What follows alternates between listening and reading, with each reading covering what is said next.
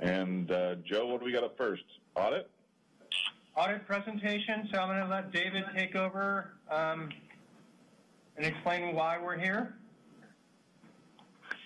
Yeah, so tonight we have the partner from TKW, our external auditor, Tim, and the manager that was out on the job, kind of managing the field work, Dan. We're going to be presenting the results of the audit, and you folks could ask any questions about the audit process or anything you would like. But with that, I'm going to turn it over to Tim, the partner with TKW. Great. Thanks, David. Hi, everybody. I'm Tim Gillette. I'm a partner with Talbot, Corvola, and Warwick, usually just called TKW, your external auditors. I've been with you at these meetings a number of times before, although usually we're sitting around a big table, which is a little easier than at this point. I can only see like two of you, so Joe and Keith, and that's it. But anyway, great to be here meeting with you in these strange times we're living through.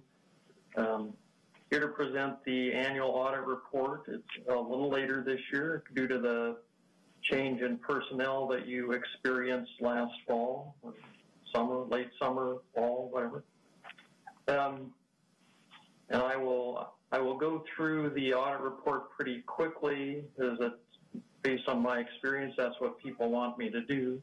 But I'm always happy to take questions, so I'm open for that. And Dan Miley is here on the call with me as well. He can also answer questions. So first off, the comprehensive annual financial report, big document. There's like 130 pages roughly, and only a small portion of it is really the auditors. The rest of it is put together by David and his staff. So our part starts on what's actually numbered as page 1, although the 1 doesn't show because of the footer on our report. If you're looking at a PDF on screen like I am, it's actually page 18 of 129. So the starts off talking a little bit about what we did, what our responsibilities are, what management's responsibilities are, and down at the bottom of that first page is the good part, which is our opinion, which is where we say the financial statements present fairly in all material respects the financial position of the city.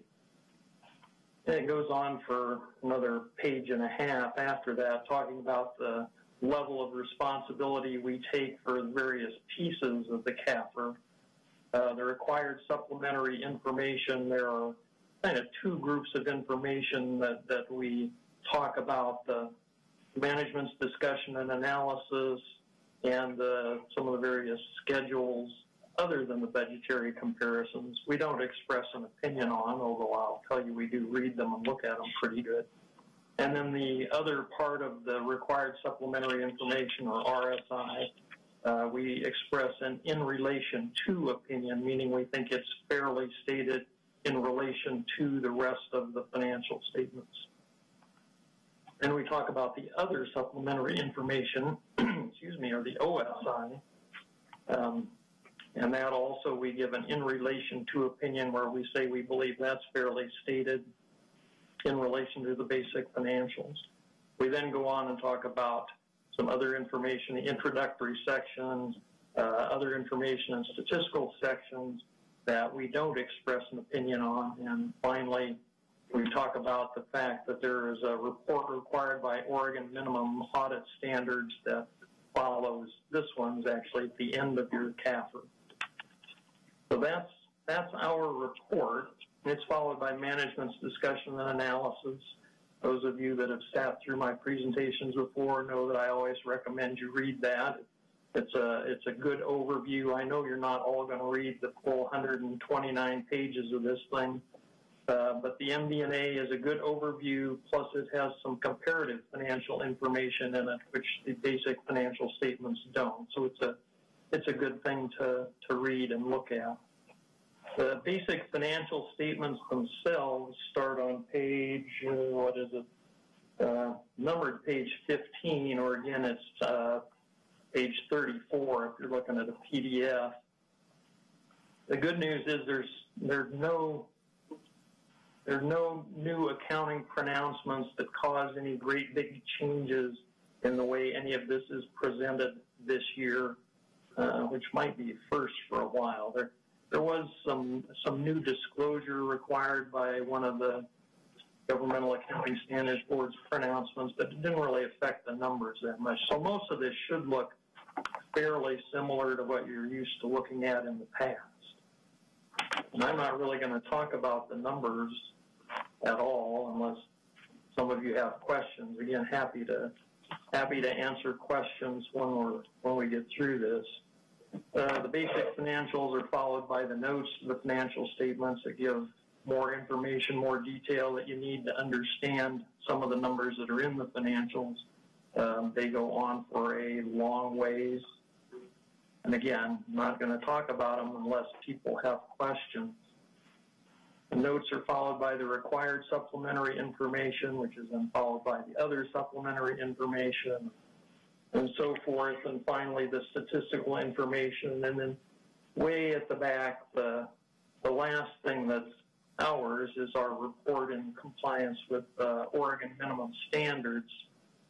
And there's a number of things that are bullet pointed on there that the state asks us to look at. There are 8 things for the city that we look at.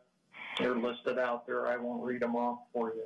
There were a couple of items that we had to report, compliance failures, where the city overexpended in a couple of funds, more than what had been appropriated, really a nominal amount in the water fund and a small amount in the broadband fund. Other than that, we referred to our report on internal control, and there's actually a separate letter on that where we did have a couple of things to report. And that is really it for the CAFR. Now, if you'll allow me to move on and talk about the other letters that we have. There's 2 letters related to the city. I'm going to call, I will probably call them by what us accountants call them, the SAS 114 letter, which is the letter to those charged with governance, which in this case is the audit committee. There's certain things under professional standards we're required to communicate to you about, and the letter runs through those. We talk again about the respective responsibilities of management and of the auditors. We talk a little bit about the scope and timing of the audit. Talk about significant accounting principles. Well, that's where we mentioned that there was that one new GASB statement that you implemented this year, but it was really just disclosures. It didn't change any numbers. We talk about accounting estimates. There are estimates involved in the financial statements. We have a list of a number of them in there that the audit committee may want to kind of keep track on how the city makes those estimates. We noted a couple of audit adjustments that were made as a result of the audit. We listed some uncorrected misstatements, which we think, management feels are immaterial and not needed to be recorded, and we agree with that. Again, Sorry to interrupt for a second. Joe, again, why are we not getting a copy of this in advance? I was actually just texting David. They don't see what you're referring to. Oh, and I'm sorry. I was assuming you all had this. But no, I don't have it either. That would have been... So, David, can you please email this to council? I think you went over most of it in your meetings, but you should have sent it to them so they can see the document. Yeah, I searched for it. I couldn't find it. I'll see if I'll be able to send it, because it might be over the megabytes, because this is a large document, but I'll see if I can send that. Okay. Yeah, sorry about that. That probably changes the complexion of what I'm talking to you about a little bit. The letter goes on talks about recently issued accounting standards and things that are going to affect the city's statements in future years. GASB just recently came out and announced a project to, the final vote hasn't taken yet, but they're talking about delaying implementation of all these new standards because of all of the things everybody's going through with the current pandemic and stuff. That isn't official yet, but likely to happen. One that probably would have the biggest effect on most governments would be leases. And again, like I say, it's probably pushed out for, it would have been in effect in 2021, now it'll be in effect 2022 likely, where you would end up putting any leases you have on the balance sheet similar to a capitalized lease, even if it might be what you would think of as an operating lease in the past. The other letter that we issued is the letter on internal control matters that we wanted to call to your attention. There's kind of three levels of control deficiencies that we talk about. There's the lowest level, which is a control deficiency. The next level up is a significant deficiency, and the highest level is a material weakness. Material weaknesses are something that conceivably could cause a material misstatement in the financial statements, so that's the most important thing for us to call to your attention. Significant deficiencies are, like I say, a level down from that, but they're still important enough we wanted to call them to your attention. We did report a material weakness this year, primarily related to cutoff. We ran into, I think, 3 separate instances where cutoff wasn't quite right. They ended up with making adjustments in the financial statements for that. The significant deficiency that we noted was some improperly capitalized expenditures in the water fund that should have been expensed. And that's pretty much it, my report on the city. Dan, is there anything you would like to add?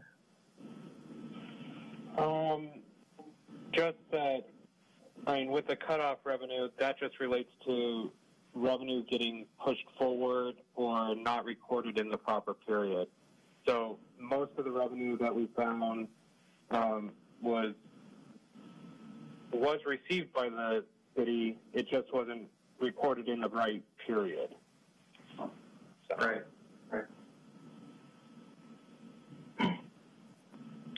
I'd say, does anybody have any questions? But without having the documents, it makes it pretty challenging for you to come up with the questions, I suppose.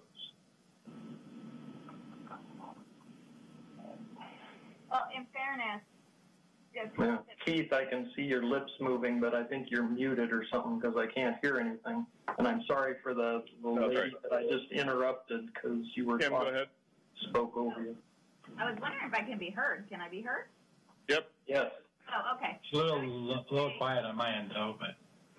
In fairness, David did go over the management letters and with each of us individually, so we just didn't have the full capper, but he did go over the management letters with us. Right. And I'm doing a search. I thought these were sent to you. I'm going through some emails to see when. I searched by audit. There was no audit. Audit word sent to. Yeah, and I have the documents here, and I have the audit in my office, but that doesn't help the discussion. Sorry about that.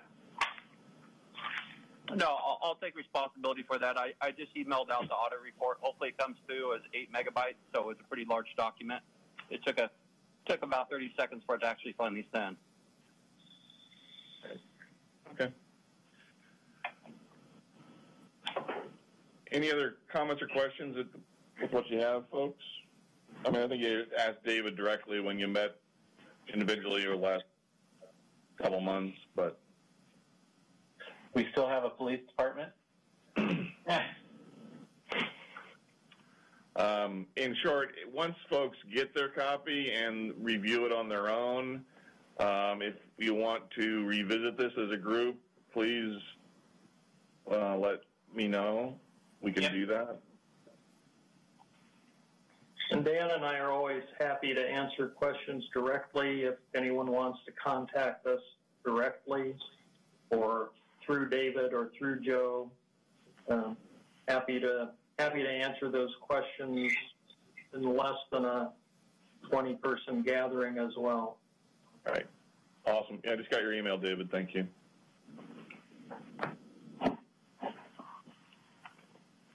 And if there's any questions, you know, like Tim was saying too, I'd be more than happy to sit down with any one of you folks and kind of walk through the audit report. And I've made plenty of presentations that Tim is doing right now, so I'd be more than happy to sit down with anyone. Great. Thanks, David. Hearing none, we'll additional questions. We'll move on to our next item. Thank you very much for teams in, or whatever the phrase, conferencing in, and giving a review, and let you know if we have more questions, or if not, we'll be seeing you in a year. Great. Thanks very much. Dan and I will bow out then now. Thanks. Thank you. Thank you. Thanks. All right. Julia, you're on this call, correct? I am. Dan Miley. So why don't you introduce our guests? We're going to talk about an update to the Roy Rogers Road widening project, which is a county project, and many of our county folks are on this call. So Yes.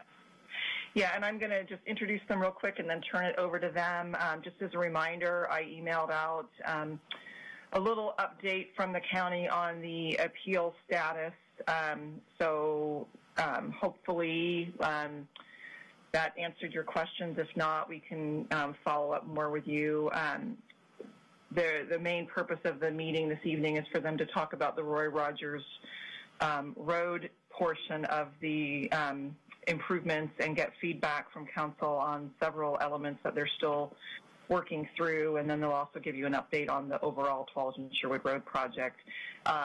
We have Russ Knoble, Matt Meyer, both from the county, and then Ben Austin from HHPR that are going to be tag teaming the presentation. I believe Matt is going to be sharing the presentation. So I'm going to turn it over to him and let him begin. Julia, this is Tim. Was the presentation emailed out as well? It was not. No, it has not been emailed out. We do have it, and we will email it out if necessary, or we can email it out now. Although I guess I can't do that on my Surface while I'm also talking to you. But we can email it. We'll figure out how to get it. But I think that he'll be able to share it. We've practiced that, so he should be able to share the presentation with you guys. That'd be great. Well, if you could at some point email it out, I'd like a copy. Yeah, and that was one of the things I think I meant to do, and I didn't. So, yes, we'll definitely email it out to you soon. Thanks, Julia. Mm-hmm. Yeah, so this is Russ Knoble. I'll go ahead and start off. And yeah, Tim, definitely Matt's going to be able to. He's much more good or much better at this technology than I am, but he'll be able to display his screen. So hopefully, maybe let's give him just a second to get that up and running.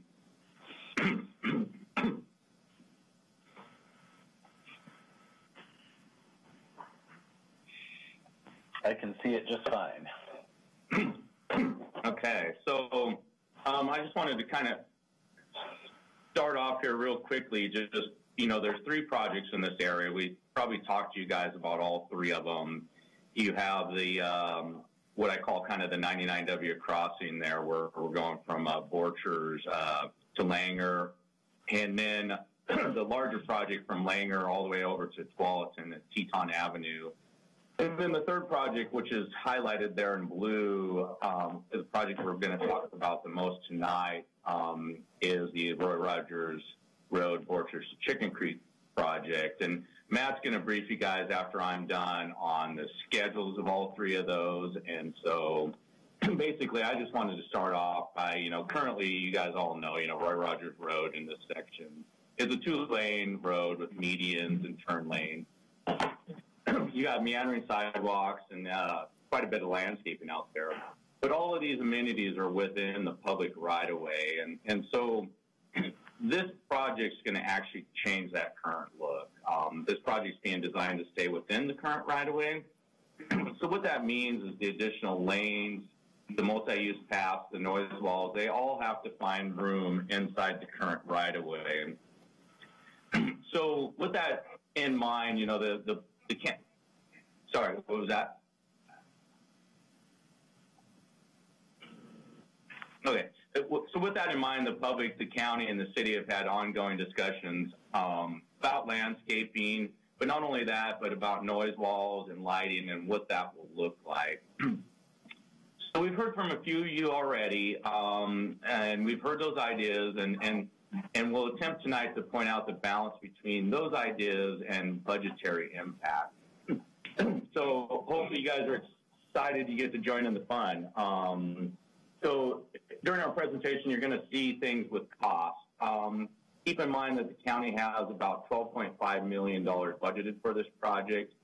And some of the things you're going to see tonight go above and beyond that budget. This doesn't necessarily mean that we have eliminated these items, but the cost is pointed out there just to draw attention to the need for additional funding if the best solution is to proceed with one of those items. So with that, I'm confident the county will see the wisdom of funding it appropriately. Thanks, Mayor. So with that being said, I'll turn it over to Mr. Meyer, and he can start off with the presentation. And I also think we have one of our consultants with us too. Yeah, and this is Tim Rosner, just real quick, just to add some color to Keith's comment.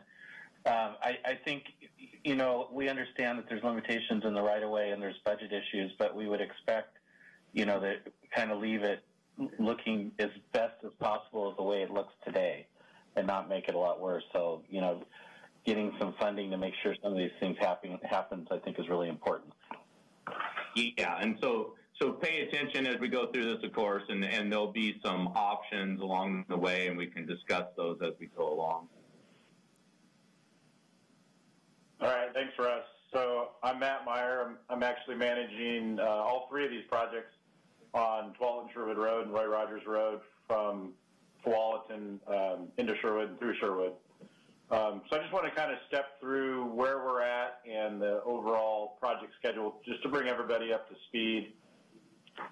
Matt, you want to blow that up so you're actually seeing the presentation type slide instead of the...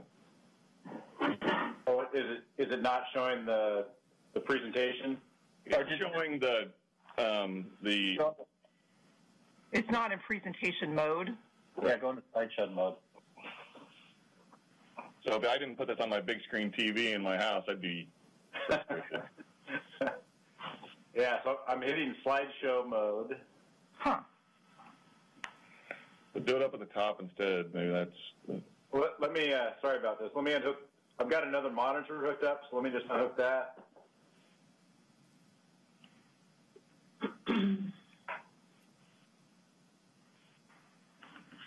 I want everybody to be able to see as big of a slide as possible. Yeah, definitely. Some of the, I'm going to stop sharing and start sharing again, see if it fixes itself.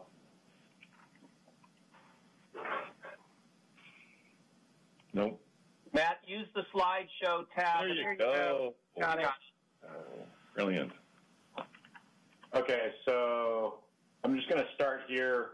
So I'm managing the three projects. I'll just walk through the three schedules just real quick to bring everybody up to speed. So this is the 12th Sherwood Road project, the Borchers to Langer Farms Parkway. So we're currently in the final design. We've started the right-of-way acquisition process. So we'll be contacting folks, making offers. Upcoming milestones, we're looking at trying to get to 100% design later this summer and bid the project in November and start this late this winter or early next spring. So we're going to see that design in the next month? So we've submitted the plans to Sherwood throughout the design process. Right now we're approaching 95% design, so we'll get those to the city here, and we're trying to get those plans out next month. Right. I just want to make sure that you made the changes that we wanted you to make. So this is the Borchers to Langer Farms. Yep. Okay. Nope, I haven't seen it. If I see it, I don't. It's been done. So. Okay. Are there certain things that you want to talk about, or should we maybe follow up to make sure that we're on the same page? Street lights, landscaping, intersections. Okay. Yeah. No. Ben and I can set up a meeting with staff. Great. The second project is 12 Sherwood Road, Langer Farms to Teton. So we're currently in the preliminary design, and we're approaching 75% design here next month. We'll be starting the right-of-way later this summer and bidding the job early next year, and construction on that job. It's a 3-mile job, so it's going to be a good three-year construction window to complete that job. Yep. And repeat my last statement on the other project to this project. I just want to make sure we know what we're getting and the changes we requested or incorporated. Okay. Yes, definitely. Roy Rogers Road, this is the project that we're going to be talking about today. We're in the preliminary design and permitting phases. Like Julia mentioned, we've submitted our land use. That was appealed. We're progressing the design and working towards resolving some of those issues that were brought up at the appeal. The primary issue was the public involvement, so we set up an open house. But given the current situation, obviously that's a little difficult, so we're trying to work through that. We're trying to do an online open house with maybe some virtual options where folks can join us. So we're trying to get that out mid-May just to stay on target to continue through the design later this year and bidding the job next spring and starting construction next summer. Hey, Matt, this is Russell Griffin, City Councilor. Can I ask a question really fast? Yes, sir. So I noticed on the construction timelines, they all seem to be concurrent. So at some point during the presentation, if you're going to cover it, can you just help us understand how much of the road's going to be ripped up? What length? Are we doing 2 lanes? I mean, basically, I have people asking me all the time, what is it going to be like when we're doing this? So if you can add some clarity during the presentation, that would be appreciated. Yeah, absolutely. And that's a great question. And, Russ and I and Ben have worked really hard to try and, obviously come up with a solution that keeps people moving on the road. And so the design that you'll see, in these plan sets that come to the city, you'll see that we're keeping all of the existing lanes open while we're widening the road. So, we're able to do that by shifting traffic to one side of the road, widening the opposite side, putting asphalt down, shifting traffic to the other side, and then widening the opposite side of the road. And, obviously we know the importance of keeping traffic moving on 12 and Sherwood Road. And, it's not going to work to eliminate lanes throughout the construction. Granted, there will be some, limited days where we may have to flag during the day, off-peak hours, but in general, the lanes that are out there will remain open for the duration of construction. Hopefully that clarifies. Yeah, thank you. So now this is these next few slides. Well, the rest of the slideshow is really about the Roy Rogers Road from Borchers to Chicken Creek. And so really just kind of starting from the beginning to bring everybody up to speed. So we looked at several alternatives for a cross-section for this section of Roy Rogers Road. It's a tight corridor. Obviously it's the gateway to the city, and, we went through some alternatives here to try and figure out what the best use of space is. And, So part of that is you're looking at lane width, looking at bike facilities, looking at ped facilities, looking at landscape opportunities, and really the best alternative is really this alternative 2, where we're essentially creating a cycle track and sidewalk that are adjacent to each other.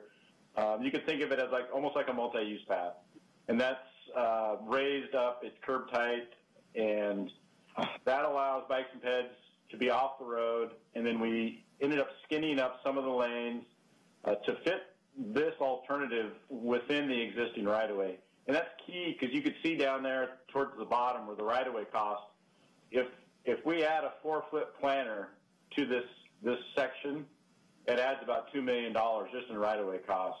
And really all we're doing is we're buying property from adjacent property owners to plant a 4-foot planter strip. So we really felt like the best solution here was to try and stick within the existing right-of-way, provide the 5-lane, capacity that we needed for the road, provide a safe facility for bikes and peds. And so this is the cross-section that the board ended up approving, for this project, given the situation and environment that we had out there. I have a question. Yeah, where's the vegetation? Well, like I said, it's coming up. On the budget, of that $12 million and change budget, how much of it is coming from the water project? None of these are costs associated with the water line. This is purely the roadway. So they're paying, they should be paying the county. Oh, I'm sorry, I misunderstood you. So you're just asking for how much they're contributing towards funding of this project, not how much of that cost. Yep. I'll let Russ, if you don't mind, Russ, if you want to, you were involved with kind of putting together the funding for this project, so I'll let you talk about that. Yeah, Keith, just to add there, approximately $10.5 million is coming from the Water District to fund this project. It was their desire to try to get this pipe outside of Sherwood before they took over doing their own pipe. So they're bringing approximately $10.5 million to help us build this project. Yeah. Good. And Russ, when you say this project, is it the whole corridor or just this portion? So the Willamette Water District, they have a big long pipe, $1.5 billion project, and so each project they're putting funds into to build their pipe. But what we did early on is we sat down with them and they said, well, we really want to get our piece of pipe in from Borchers to Chicken Creek. And we want the county to do that as part of a road project.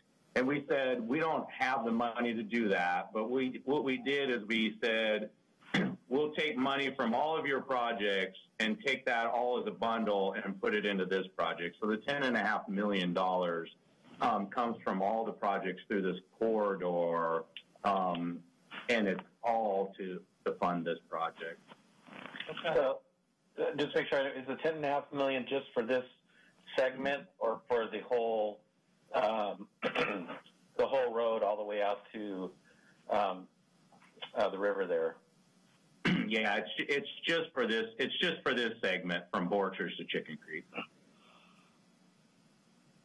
So I guess I'm just forgive my ignorance here. Wasn't this project originally a project that was identified and funded? No. With municipal funds? No. I mean, it was on the list, but what was funded many years ago, 8 years ago, in Mistip was Borchers to 124th, or maybe even, Borchers to 124th. Yeah, and so they were added. Sorry. Yeah, so the county was able to do more of the project because of the contribution from the water project. Okay, I was just trying to understand that math. Okay. Well, it's still not clear, but I'm not going to beat Russ up over it. So the fact is, there's a lot of water money in to help us do more than we would have otherwise. Yeah. Okay.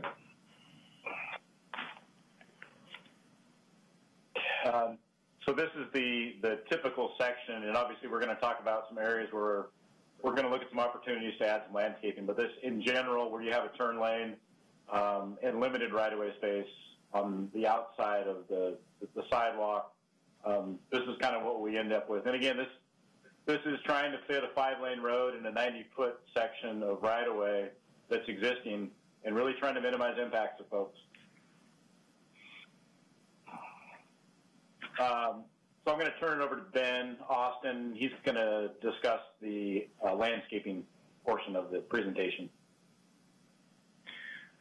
Thanks, Matt. So when we start looking at the cross-section there and talk about kind of beautification aspects of it, there's areas that we're talking about here tonight. One is the landscaping, which I'm going to talk about now, and then also a discussion about the street lighting types out there, and then types of sound walls, just kind of for context to it.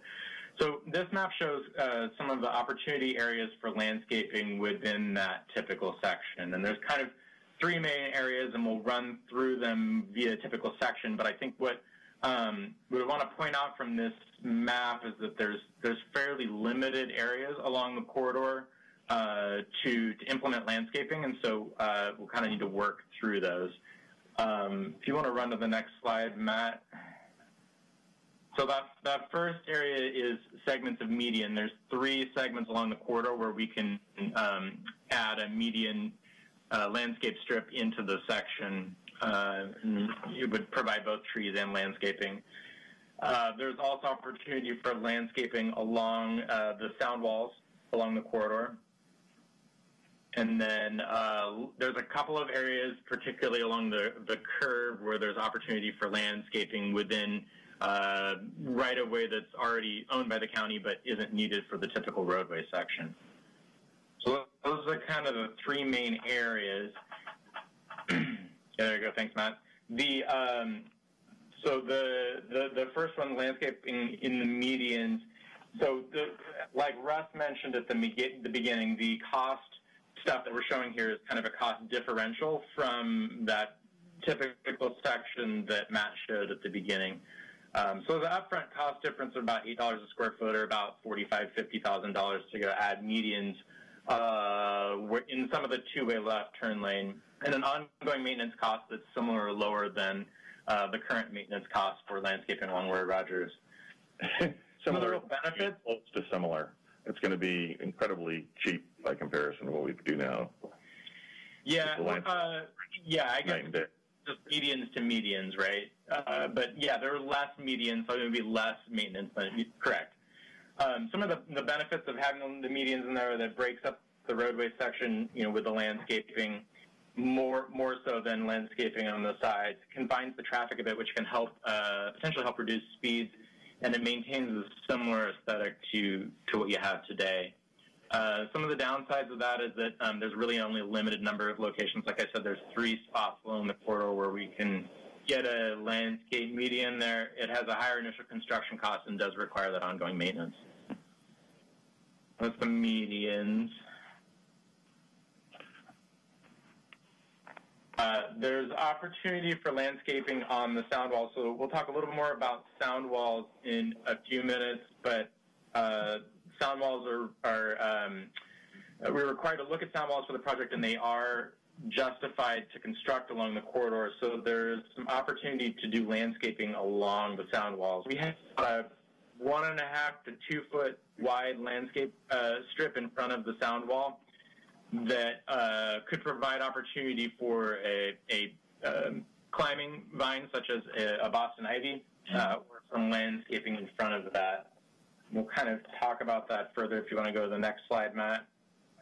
So it's important to note we're the home of the refuge. We should be good stewards of the refuge. We should act in a way to support and encourage our community members to act well with how they landscape their homes. And that means no invasive or potentially looking like invasive species should ever be planted by the city, or in this case, county. So as I've expressed before, Boston ivy, English ivy, any ivy is a absolute non-starter for me. So I will look forward to the other options. And additionally, 6 months out of the year, there's no foliage. It looks bad. I'll use proper language. And not something personally I want to see. I'm interested in the other options so that it is green year-round or colorful year-round. So, and you're correct in all those statements. So the Boston ivy is the one that typically gets planted on a vertical wall, and it's very good at growing in the narrow space. It's a self-clinging vine. But the English, as we note here, is an invasive species. And you're right, Mayor, many people associate all ivy with being an invasive species. But the Boston ivy is not an invasive species, but it has that advantage of being self-clinging, and it is, as you mentioned, deciduous, so, it does not have foliage. I just kill this. Is anyone interested in trying to anyone interested in supporting the idea of Boston ivy? If we can have a better year-round vegetation planted? I'd like to see what the other options are. So we move on to the next slide. The trouble with these spaces and how you put landscaping on them is there's not a lot of vines that have that self-clinging ability to a wall. So where we'd really land would be some sort of skinny shrub planted along those edges to break up the face, but it wouldn't span the whole height. So how tall are the proposed sound walls? They predominantly range from 8 to 10 feet. 8 to 10 feet. It depends on the location. So landscaping along the sound wall is about $20 a foot of additional cost in those areas, about $100,000 for the project going on the length, and then it has a similar but likely less maintenance, like you pointed out, Mayor, than what is out there today.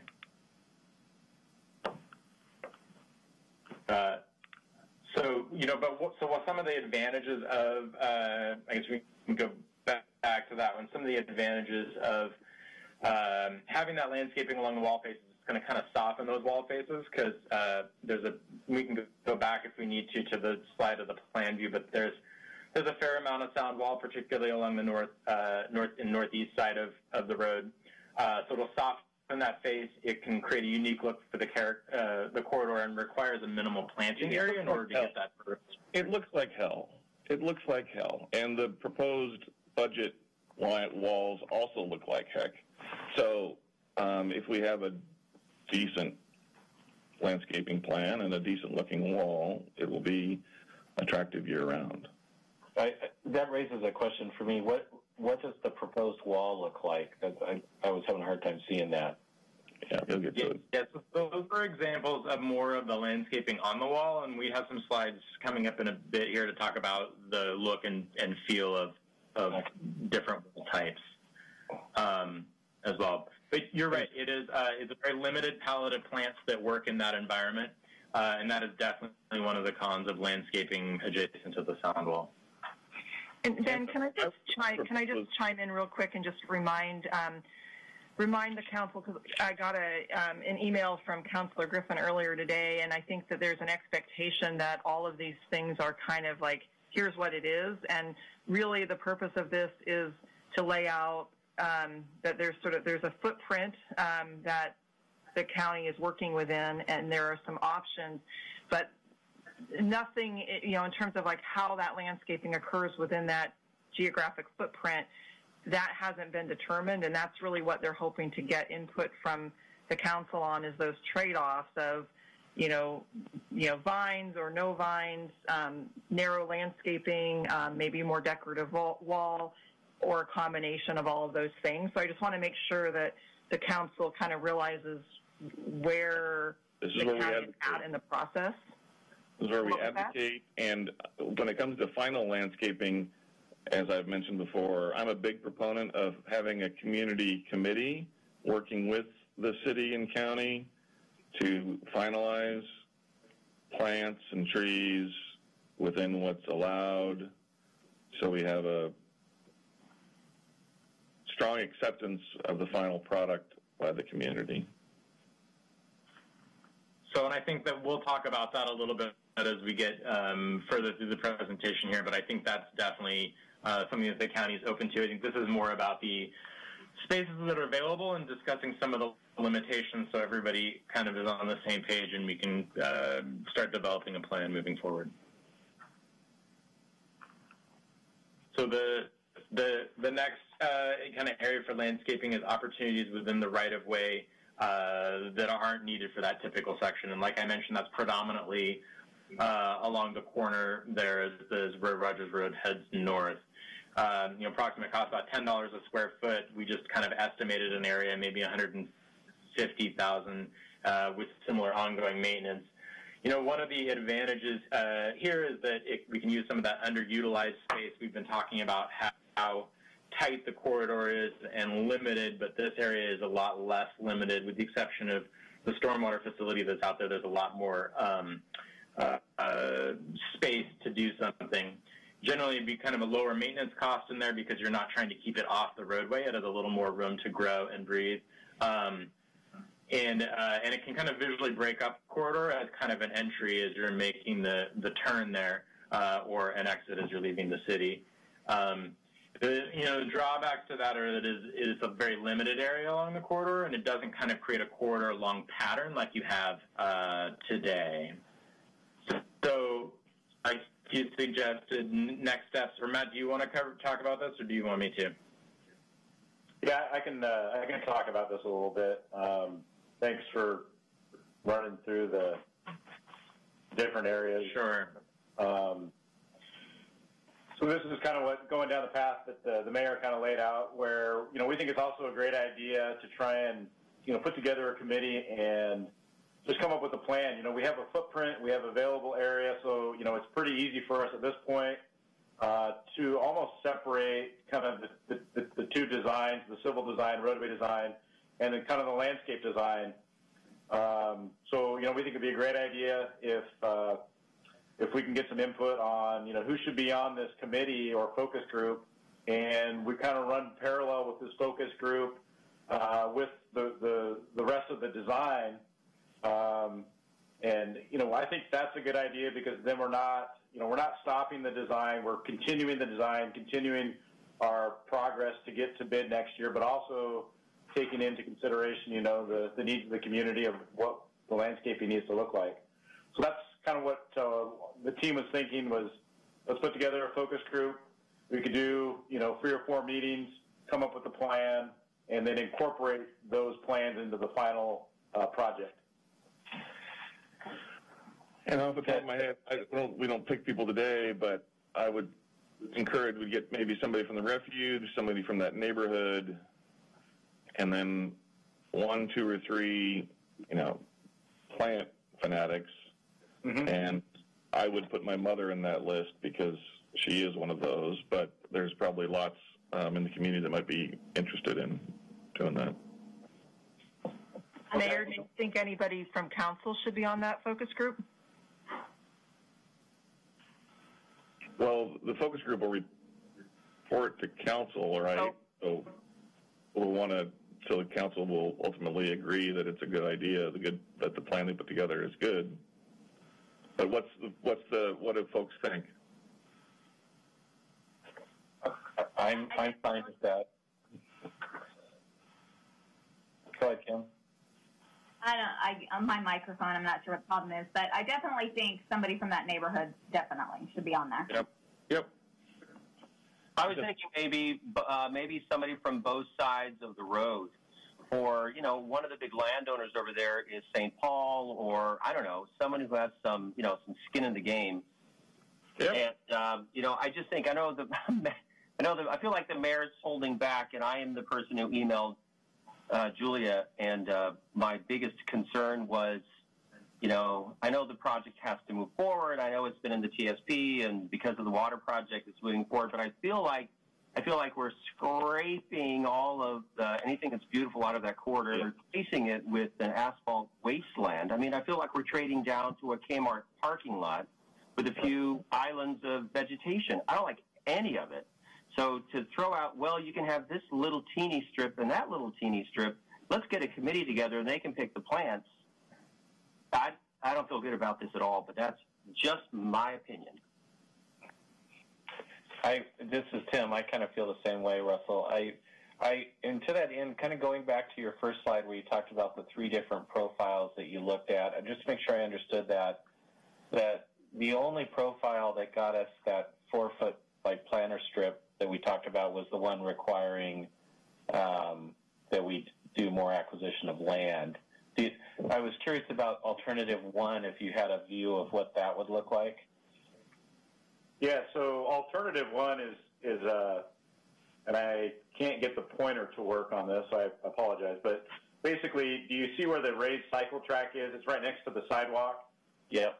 So alternative 1 is just putting the bike lane out in the road, just like you would see just like it is now. It's a bike lane next to a travel lane versus a bike lane that's up on a curb. And do we have to have a bike lane on both sides? Yes, typically we would have a bike lane on both sides. Otherwise, you're putting bikes up on the sidewalk then on one side, potentially, or out in the travel lane. And do we have a guaranteed minimum or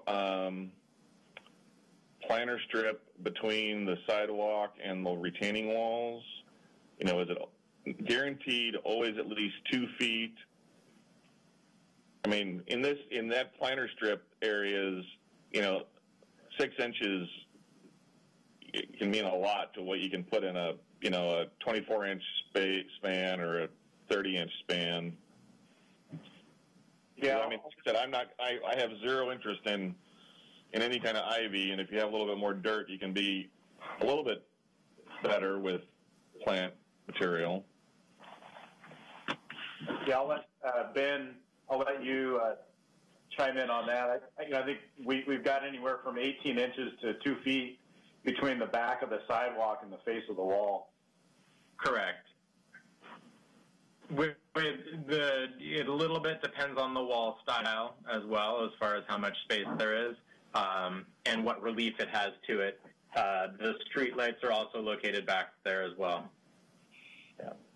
So not to throw a wrench in this whole thing, but did you look at alternatives for, like, if you go back to an overhead view of the map that shows the different side streets connecting, like if you looked at Lindley, or like if you said like at Lindley and said just make those right in, right outs and just reduce the number of intersections where you need that turn lane in the center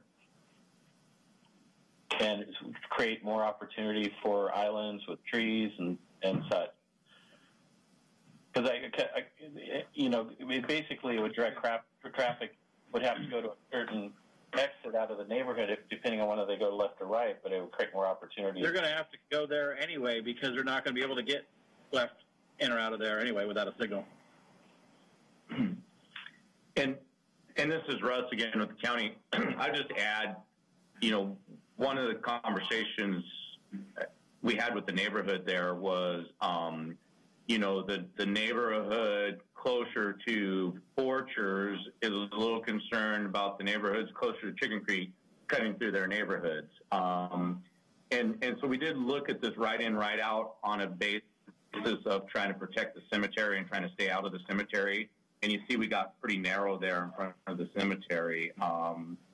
So it is a trade-off. You do add potentially opportunities for more planting, but you also then get questioned by the neighborhood as to why other people are driving through their neighborhood to get to what they consider their signal. So they're all public streets, and also without there being a light at Lindley, the people are going to have to go to Lavender anyway because the traffic is such that you can't do a left in and left out from Lindley very often.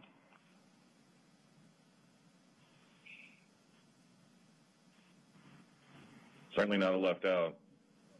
Yeah. Is that a comment based on how traffic is today?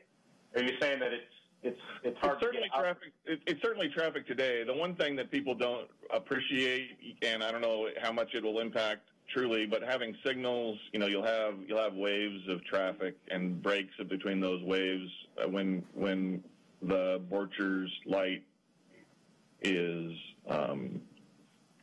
red, but certainly people inside that neighborhood we recognize that trying to turn left in, left out at Lindley is dangerous. So the smart thing to do is go to a signalized light, especially for younger or older drivers. What's not on that map, which I can bring up later, but is the importance of a signalized pedestrian crossing at Lindley or somewhere between Lindley and the river or the creek. So put a little note on that. We can come back to it. I just want to kind of mention one thing. Right now with the 3-lane road that's over capacity, the gaps in order to get out to take a left are minimal, which is what you guys are explaining. But when you add another lane, you've actually created more gaps. And we deal with this, and we've modeled this a lot on roads that go from 3 to 5. And we hear this a lot that you add another lane, it's going to be hard to get out, but it's actually not the case. It's actually easier to get out because it's created more gaps in traffic. So I don't think people at Lindley are going to have a problem taking a left out. In all due respect, when these roads will be built, the roads will get filled, and then we'll have problems. I mean, yes, for the first 18 months, it'll be minimal. Then it will be challenging at best. That's just the nature of create a faster road, and that capacity gets filled up. And I would suspect folks on Lindley, there's a lot of folks on Lindley that wouldn't mind if that intersection, at least on the Lindley, just went away because they don't like all the cut-through traffic that's happening there today. But that's just a guess. That's not going to happen. So no. Okay. I think this is create more green space.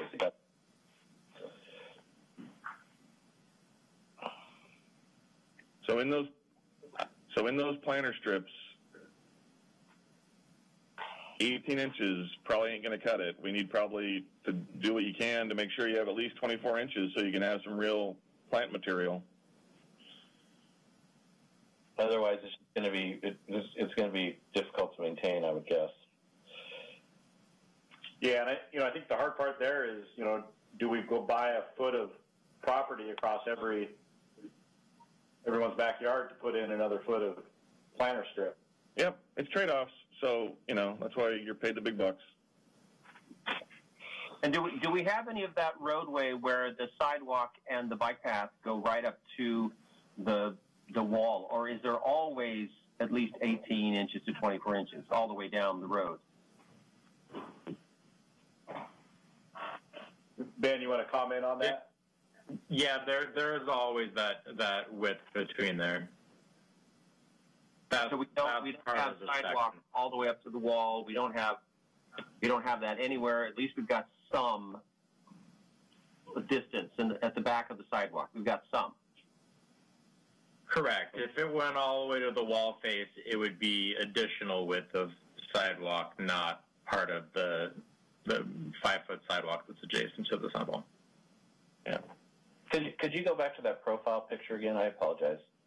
Oh, no problem. The one with the 2 walls? Yeah, well, could you show the one with the tree? Okay. Yeah, go to the one with the 2 walls. So this is if you note on that one, though, you're putting a 6-foot walk on one side and a 5-foot walk on the other. So again, where there isn't a sound wall, there's a 6-foot walk and a 6-foot cycle track. Where there is a sound wall, it narrows up to create that space. And so perfect location where you can have a 3-foot planter strip on the other side and a 5-foot walk on the non-wall side. I'm just saying. That was where I was going.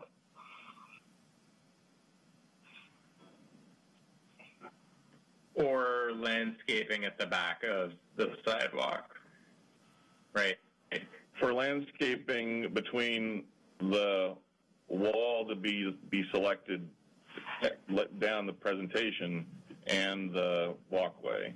So if you take a foot off of the cycle track on the right and a foot off of the walkway on the right, you have 2 feet you can add in between the wall and the sidewalk on the left. Correct. Or you could even separate the cycle track and the sidewalk, which would be cool too.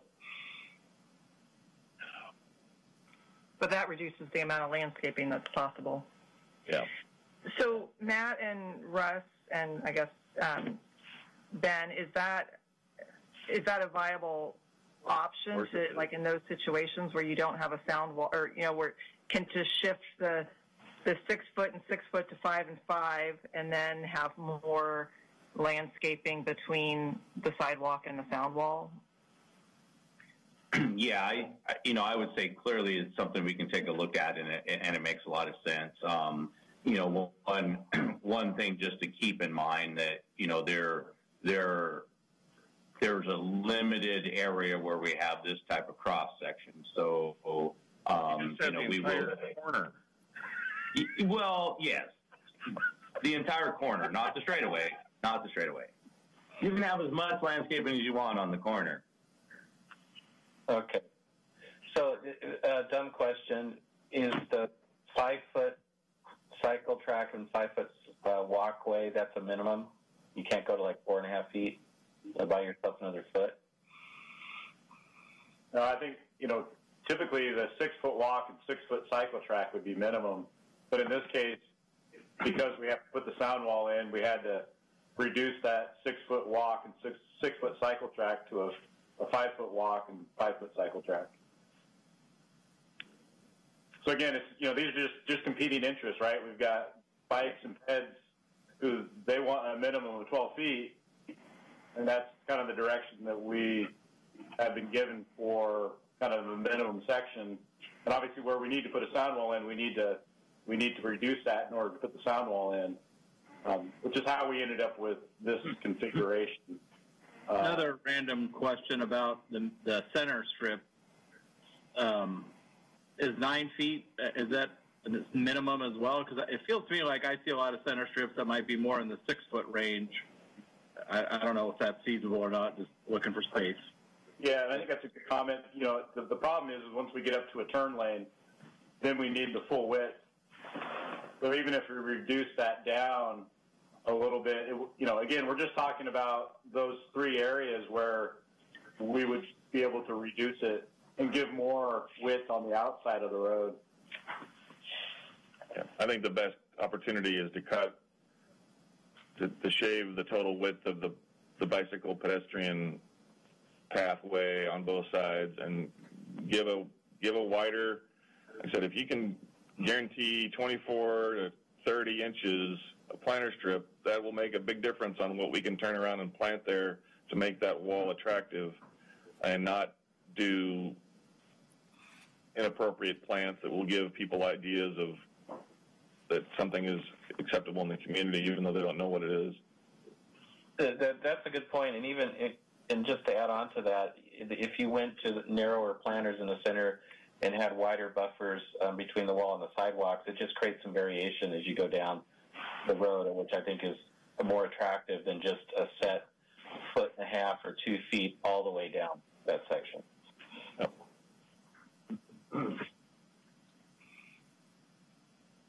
Okay. Well, we can take back the comment and discuss internally about trying to reduce that 6-foot walk and cycle track to get some additional space for planting.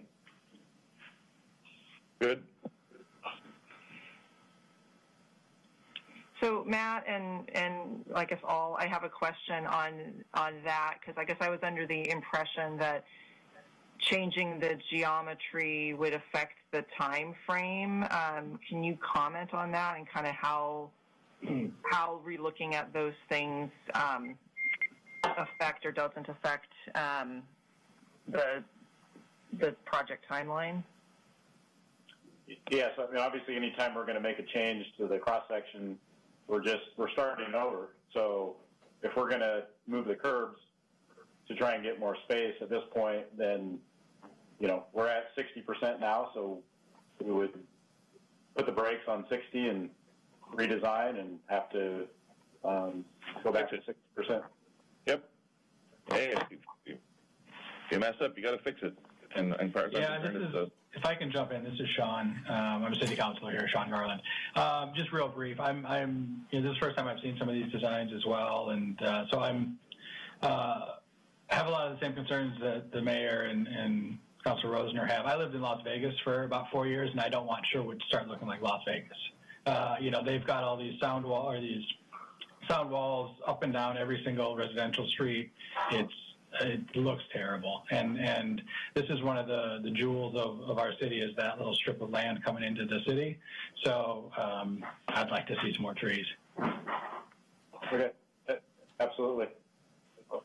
Sean, you don't want like neon signs all along there? We can talk about neon signs later. It's just miles of concrete slab walls and dull gray, tan, light brown tones. I don't want to see that ever again. So. All right, so is it okay if we move forward? I'm going to talk about street lights and sound walls just real briefly here and just kind of open it up. Well, I think the way this group seems to work, I think it's better almost to open it up for discussion. I just want to get through just a couple of these and then we'll just start going through in your questions or comments. There's a couple of different types of street lights. The county typically puts a Cobra head style light in on arterials. I'm sure you've seen them throughout the county. In this section, that would mean 180-foot spacing, 35-foot mounting height. The other option would be an ornamental type light, which you see a lot in Sherwood. 100-foot spacing, a little lower mounting height, which again is why you have a narrower spacing. But just a couple things to think about, and again, just kind of throwing out these options. Kind of broke this down into ownership, energy costs, and material costs. Obviously, if it was Cobra, it would be all a county cost. And I think, really the Westbrook, there's a couple different options. There's a PGE option where PGE owns and maintains the Westbrooks, or, the county and the city can enter into an IGA to talk about how to work out the details on getting Westbrooks on this project. What's there today? Today, I believe there's acorn lights. And what's the spacing on those? It's probably pretty close to, probably closer than what a Westbrook would be. Okay, so how are those being paid for today? I'd have to go back and look and see how those are paid for. I don't know. Because I'm just the line. I'm certainly a fan of an IGA. I'd want to see the numbers to prove why we would want to do PGE, but Westbrook is the only way. I'm all in on Westbrook. I am too, and the reason I ask about the current arrangement is if I'm just throwing out hypotheticals here, but if the county's paying for the current ones, why would that change with the new ones if we went with the Westbrook? So I think we should find out how it's being funded today.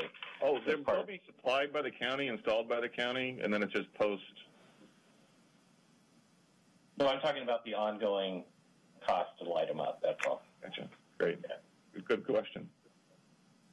Yeah, and I think that would definitely be something that we could sort out through an IGA. And I apologize, I don't have the details on it. It was just kind of more of a, are we think we're heading towards a Westbrook or a Cobra? And from what I'm hearing, it sounds like a Westbrook style, ornamental light is the preferred option. And we can continue the discussion about the details. But I think you have a lot of good points. Anyone else on council have a different opinion on that? I prefer the Westbrook. I do too. Why is it that the county would pay for the Cobra but not the Westbrook? Yeah, and again, those are details that we could work out in the IGA. I think really what it comes down to is, again, what is the county paying for now? You know, with the spacing, with ornamental style light, you can see you need about 2 to every one of these. And again, I'm not here to talk about the details of the IGA. I'm just, you know, these are some ways to get the Westbrook. So and I don't know what the details of the IGA. Another design concern on this, and Julie and maybe your team can address this too, but with our new small cell design standards and the desire to have small cell equipment contained within the pole, are we creating enough space in the right of way for potential small cell poles in there?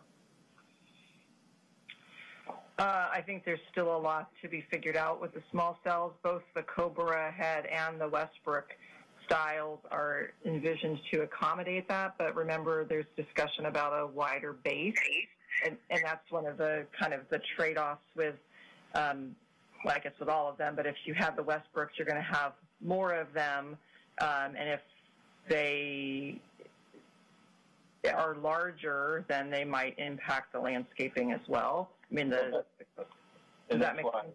Yeah, that's why I was asking, because I remember the wider base issue with small cell deployment, so we want to make sure that works within. Yeah, well, it helps the argument of why you should have a big space between the sidewalk and the walls as well. Because you could potentially have one every 500 to 700 feet down that street. Yep.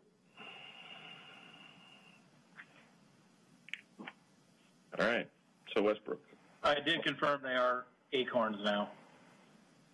Yeah. Well, thanks. But Eric, I'm not to harp on this. I just want to make sure everyone understood my comment about how the existing, how we pay for those lights today, what the arrangement is with the spacing of the acorns, because that should be the benchmark that we measure any changes in how we pay for it against the new Westbrooks, not the proposed new, whatever you call those big, ugly things. Yeah. Yep. So the last section here is on sound walls. So we've put together just some ideas on 3 different options, and obviously if there's other options that you folks want to talk about, we're more than happy to do that as well. So the 3 are the standard post and panel. There's a decorative post and panel, and then a masonry block wall. Here's a picture of just kind of your standard fluted precast panel and pilaster sound walls. All in favor of that? Keep going, please. Here's a couple pictures of some more decorative post and panel type walls. You know, and essentially it's the same as the first option. It's just there's form liners and there's different things you can do on the panels to obviously make it a little more decorative. And, you know, roughly going from a standard sound wall to this type is about $5 per square foot. And for the amount of sound walls that we have on the project, it's about $250,000 to $300,000 additional. And obviously, I mean, I think everyone can see the pros and cons between, you know, that and that. Again, depending on how it's landscaped, I know it doesn't seem like there's a big, or there's not, folks aren't in favor of the ivy, so obviously the one on the right maybe doesn't make sense. I'm assuming the one on the left, is that kind of like a choose your own design type thing? Yeah, that's just just the idea that there's more decorative styles out there that you can get creative with, either form liners or other decorations. And generally, I really like the look of that. I think it could be kind of a cool, entryway into the city if it's done right. But then I question the value of paying for it if you're just going to plant a bunch of trees in front of it. Yeah, that's a great point. And I think it can be a combination of things, and I think that's the advantage of having that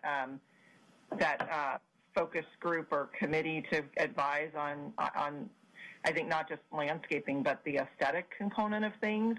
That there might be places where you may not be able to squeeze the landscaping in ultimately, but that's where you really focus some more decorative elements or something.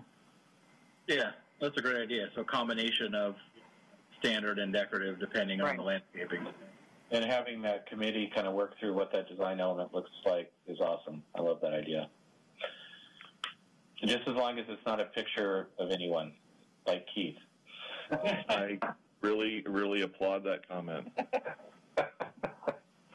A face of every council member along the road. New, except me. And so then here's the masonry block. Yeah. Yeah, and I'm sure you all have seen these around various locations. I think there's a project on Farmington and Murray where they did something similar to the one on the left. And so, really the drawbacks here, and we haven't done a lot of research into this, but this has a continuous footing, which may create more issues, especially with landscaping. Now you've got this footing at the face of the wall that you're competing with space for the planter. Yeah. So clearly, from my take, I mean, I was not overly excited with the second slide, but if we can see more, and if a committee can see more examples of what that potentially can be, so that we can preserve planter strip, the 2 to 3 feet of planter strip everywhere, preferably 3. I'll feel a lot better with that option. Hey, Matt, I don't know, did we throw in a couple more photos at the end of this type of post and panel? Yeah, here's a couple more examples of kind of a decorative panel. Yeah. We got this one. The one on the right's not horrible. Yeah. Yeah. In this particular case here, you'd see like you'd have more of a, maybe that's a 3-foot planter, but a 2-foot type planter with some low bushes. Yeah. So that's looking a whole lot better. Yeah. I mean, I think this is where a committee comes in, because the use of color in the cement mix can really make a big difference. Yeah. Yeah. That's all I had. Ben or Russ, do you want to add anything to the sound wall discussion? No, I asked that we added a couple more photos there. That I know there was some concern about a post and panel, but clearly the post and panel walls have come a long ways, and what you can do with that panel, and I think that might help us address the lack of landscaping. It's just so narrow and tight out there. It's going to be so tough to try to find room to plant trees, to plant large bushes, whereas a noise wall might give you if we can find a good looking one and some small shrubbery, maybe that might accommodate every concern out there. If we can get enough planter strip in enough little areas, we can do, stretches of arborvitae again, if that's what the committee wants. That's tall, green, 12 months out of the year, and other vertical and ground type stuff. So I'm not going to let you kind of hem and haw and backtrack, Russ. 18 inches is just not, ain't going to cut it, in my opinion. We need to be able to make it look as good. I know the county wants to minimize this and that and the other thing, but we can work with a 10-foot concrete slab for bikes and peds on each side. Yeah, we really have to keep in mind that we're taking a really beautiful corridor. We're losing something there, so we need to do everything possible from budgetary and from design to make this look as good as possible. So. Yeah. No, we hear you, definitely. So two other things. One I already brought up, and another that I want to bring up. So I'll do the second one first. Currently, what's the county's plan on road speed on Roy Rogers from 99 to the creek? So I'll probably go ahead and talk about that. I think the current speed out there through the city, of course, is 35. So it's likely that continues that way, highly likely. The speed changes as you leave town, of course, and so what that requires us to do is to do a speed study after the new road is built and in place. And we do that speed study, and then there's some options of, depending on what that speed study comes back with, there are some options of asking for a lower speed limit, and that request comes to the county, of course, with support of the city. So I can't say it's a slam dunk that happens, but clearly I think the county sees some benefit in that and would support that if we can get there. It is truly an ODOT process that does those speed studies, and so that really informs that decision moving forward. So there's a decent chance post-project completion, if the council at the time wants to ask for the study and press to have speed stay at 35 until the next light, which is Roy Rogers and Shoals, Sherwood, we might, if the data supports it, get a favorable response from the county? Yeah, I think there would be a favorable response from the county on that. And, thinking more on that, Keith, I guess there's nothing to stop us from doing that now, because the project we've been talking about is not going to change that stretch from Chicken Creek to that signal. And so we could move forward with that speed study now. That'd be great. Because those things typically take a year or two. Okay. Because from a big picture standpoint, that corner of Roy Rogers and Shoals, Sherwood, that's the northern edge of the Sherwood West, or the city future growth boundary. So it'd be essentially taking it to the future edge of town. And so that'd also be part of the argument. Yep. And then from the neighbors down there, if there isn't that acceleration there, then there's a little bit less engine revving there. People just coasting through instead. That would certainly gain some fans of those folks for that. Awesome. Another question that I hinted at, and we've talked about before, and I'll bring up again, a signalized pedestrian crossing. Yeah, and so, I don't know. Yeah, I don't know our time left. This is definitely something we probably want to have further discussion on. What I would mention, we've heard this concern. We've looked into areas that there could be a possible crossing. The county has some policies. They're there to try to address safety. They're a marked crossing or enhanced crossing, as you know, sometimes can give a false sense of security. So we want to make sure that we're watching out for not putting these in just anywhere, that we're putting them in the right location. A lot of times, where these go in are at high pedestrian demand locations. So there's a high school on one side of the road and a new neighborhood on the other, or, there's a big park or a regional trail. Those types of things tend to meet warrants for a enhanced pedestrian crossing. So definitely, we want to continue this discussion with you guys and talk this through some more. So what's the process? What's the timeline? Obviously, because we want to be part of the project. Yeah, so I think I think there's still time to have that discussion during this project, but it's definitely something we want to start moving forward with rather quickly. So I'll talk with Joe and Julie after we get done, or tomorrow, because it sounds like they'll be here late. But chat tomorrow with them and see how we get that process started.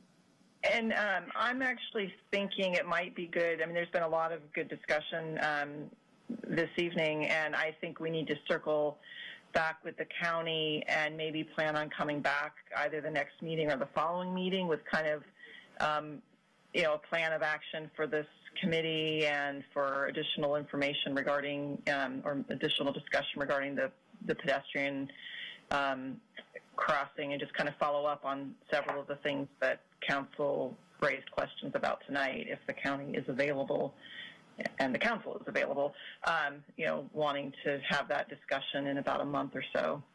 That would be great. Councilors, what do you think of the importance of a pedestrian crossing there? I think where do you see that at, Steve? There's really two choices. It's at Lindley, so a signalized crosswalk where traffic has to stop. There's a number of them around the county, in one design or another. I've got opinions about them, but that's for another meeting. And the other places, would be kind of at the bend where you have the future trails coming out of the trail that connects Roy Rogers to Edie. That would be the other potential idea. But I think most, I'll kind of defer to everyone else on your opinions, but I think those are the two choices. But I think we need to have a solution. We're going to get a lot of grief if we don't. I think it's important. Yeah, I mean, I think access in and out of those neighborhoods north of Roy Rogers is highly limited.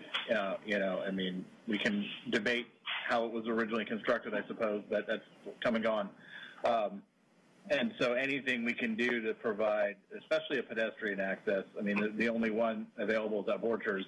It's pretty unrealistic for someone around the bend area of that development to walk all the way down to Borchers to cross, to come all the way back up again to access, either the future trail or whatever other amenities are across the road there. So I would agree that something should be provided. Yeah, and the closest city park, kind of adding on to what you're saying, is on the south side of Roy Rogers. So you have that whole neighborhood up there that want to use that park. Yeah, the park is the one for me too. That means if we've got all the other people living on the other side of the street, we got to get them across the street safely. Yeah. And crossing 3 lanes versus 5 lanes is two different things. And all the school age kids, grade schoolers, they'll all be, we want to promote kids walking to school, and the Ridge schools will be where they'll all be going. And I know, this is Councilor Young, when Mayor Mays and I had sort of a open session with the residents over there in that area, one of their biggest concerns was the safety of their kids crossing the street. So I think it's probably a critical discussion. Yeah. Which also gets back to Keith's earlier point about managing speed as people are coming out of that 55-mile-an-hour zone into town, safe crosswalks, getting people slowed down, making it safe. Then the one thing that we don't have a close-up on, Russ, is each intersection. In a earlier rendition of this corridor, a big series of maps you brought out and put across the table, it had a concept of where bicyclists would be up on the sidewalk, and then at intersections they go out into the street and they cross the intersections and they go back up onto the sidewalk. What is the concept today for these intersections for bicycles? And can we get that detail? Yeah, I guess I'll maybe turn that to Matt. He may have that detail already at hand there on the plans, or he might be able to just talk through that real quickly.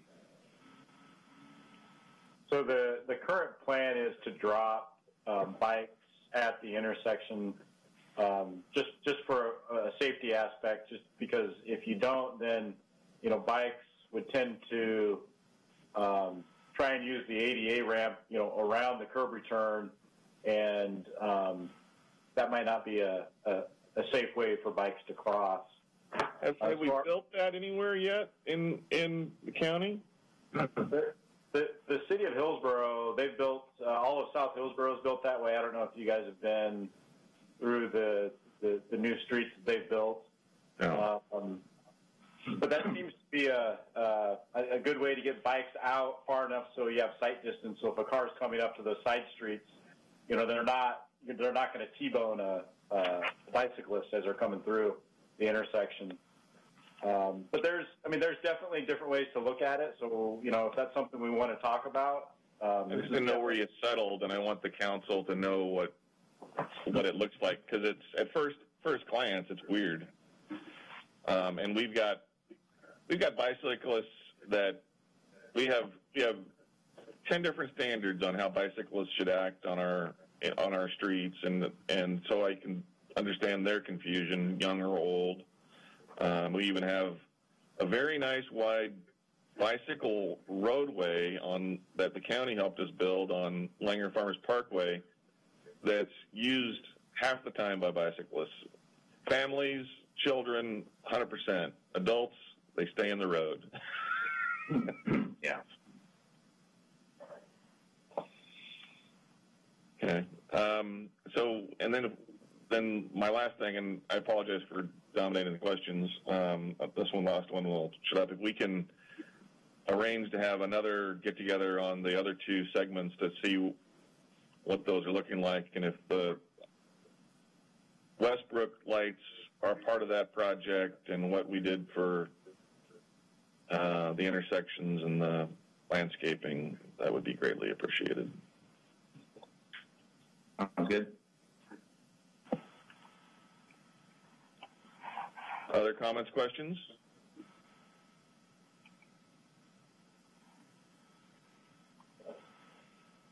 Awesome. Well, thank you very much, Russ and company. Thanks, Mayor, Council. Thank you. Yep. It'll be a good project. We look forward to seeing some changes to make it better. Yes. And follow up also on the pedestrian crossing details would be great. So definitely sounds good. Awesome. Thank you. Thanks, guys. So what's next on our agenda?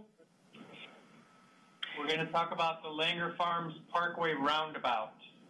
So I have a question, actually, Bob. I don't see the consultants from DKS on the line. Is that correct? Julie, Scott Manser from DKS. I'm here. Oh, you were hiding from me. Okay, never mind.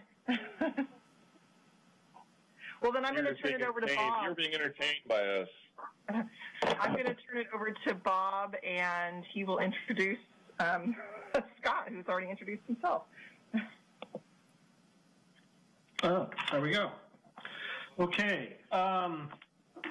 This study and the presentation that Scott is going to give you is based on a directive we received from City Council to look at the roundabout at Langer Farms Parkway and Century Drive to see if it complied with current design standards and if there were any deficiencies in its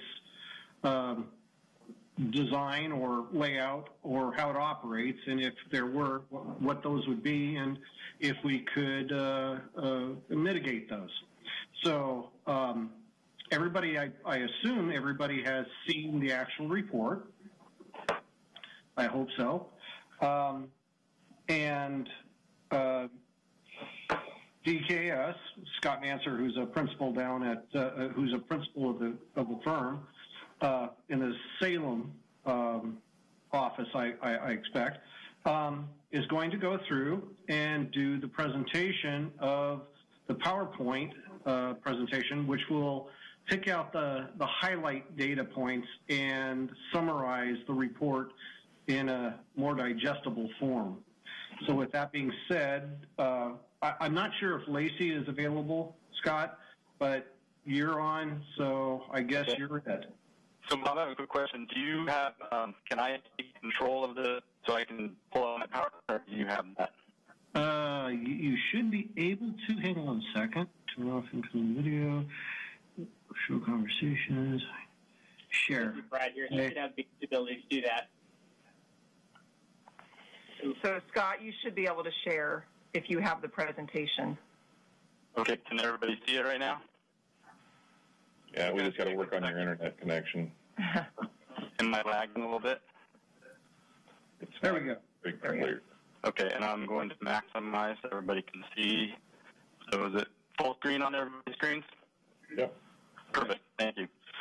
Thank you for having me tonight, and I'm excited to go through and share our findings with the study we did at Century Drive and Langer Farms Parkway Roundabout.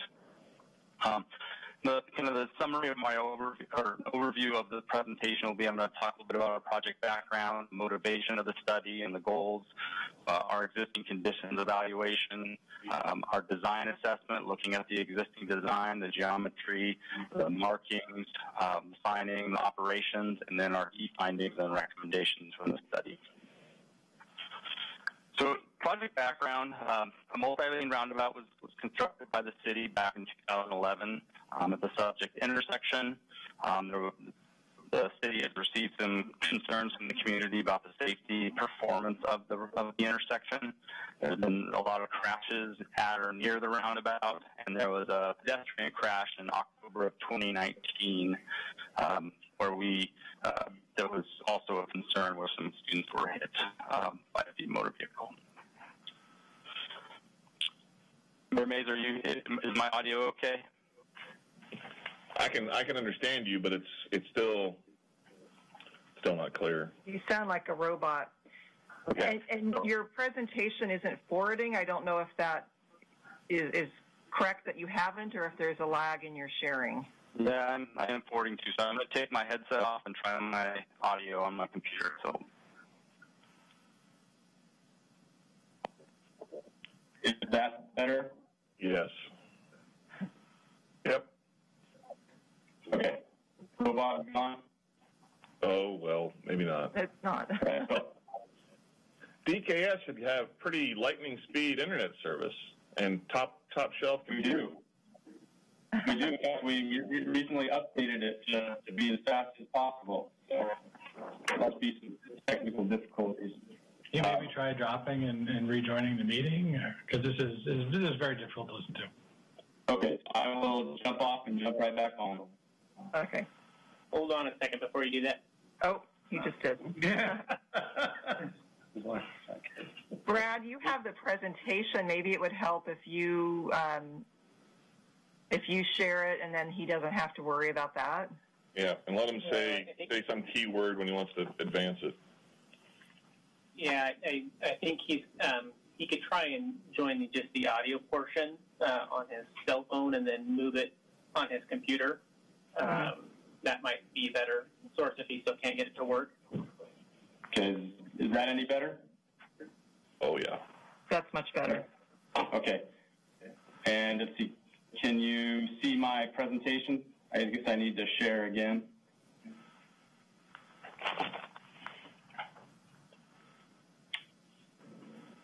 Can you see my screen? Yes.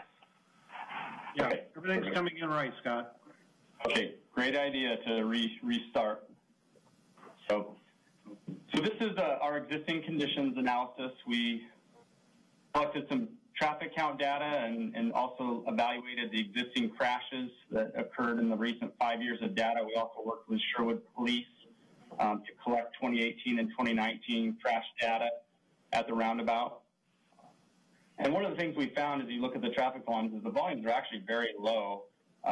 As we looked at the multi-lane roundabout, the current volumes would work very well with a single-lane roundabout. So one of the things, as we looked at this study, is there's pretty low volumes, and I'll get into that in a little bit more detail. But one of the other things to note is there was a real cluster of crashes on the northwest corner of the intersection, and one of the things we found related to signing and striping, I think, is leading to some of those additional crashes. So our project approach, we conducted our crash analysis. We used the last 5 years of crash data. We looked at the Safety Priority Index system, which evaluates the high crash locations throughout the state. We did some predictive methodology to look at how this roundabout compares to other similar roundabouts. And our finding with the crash analysis was really this intersection was having fewer crashes than would typically be expected for similar roundabouts. Is my audio still okay? Yep. Sounds great. Okay, perfect. So field observations, we went out and evaluated this intersection on a typical weekday from 7 a.m. to 6 p.m. We evaluated the pedestrians, the bikes, the operations. We looked at all modes of travel. And really the key finding was there's minimal delay for traffic. We noticed some driver confusion that I'll talk a little bit about on the westbound approach, as some of the striping is confusing traffic and the lane alignment through the roundabout.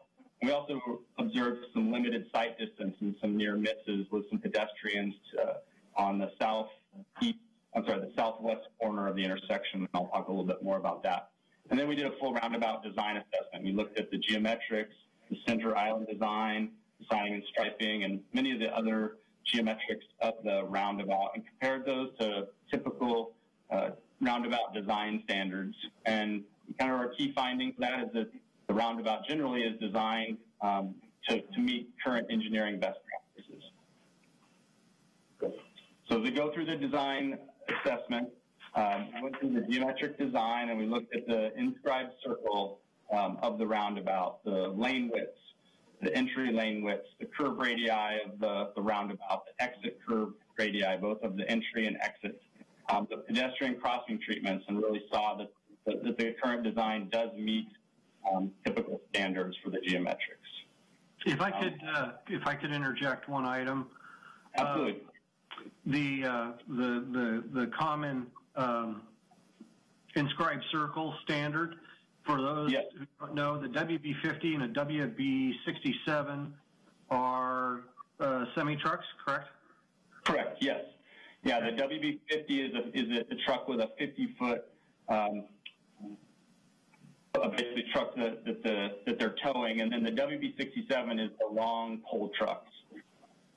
Okay. And so for a multi-lane roundabout, those are the types of the circle that would be required to meet the needs of those trucks.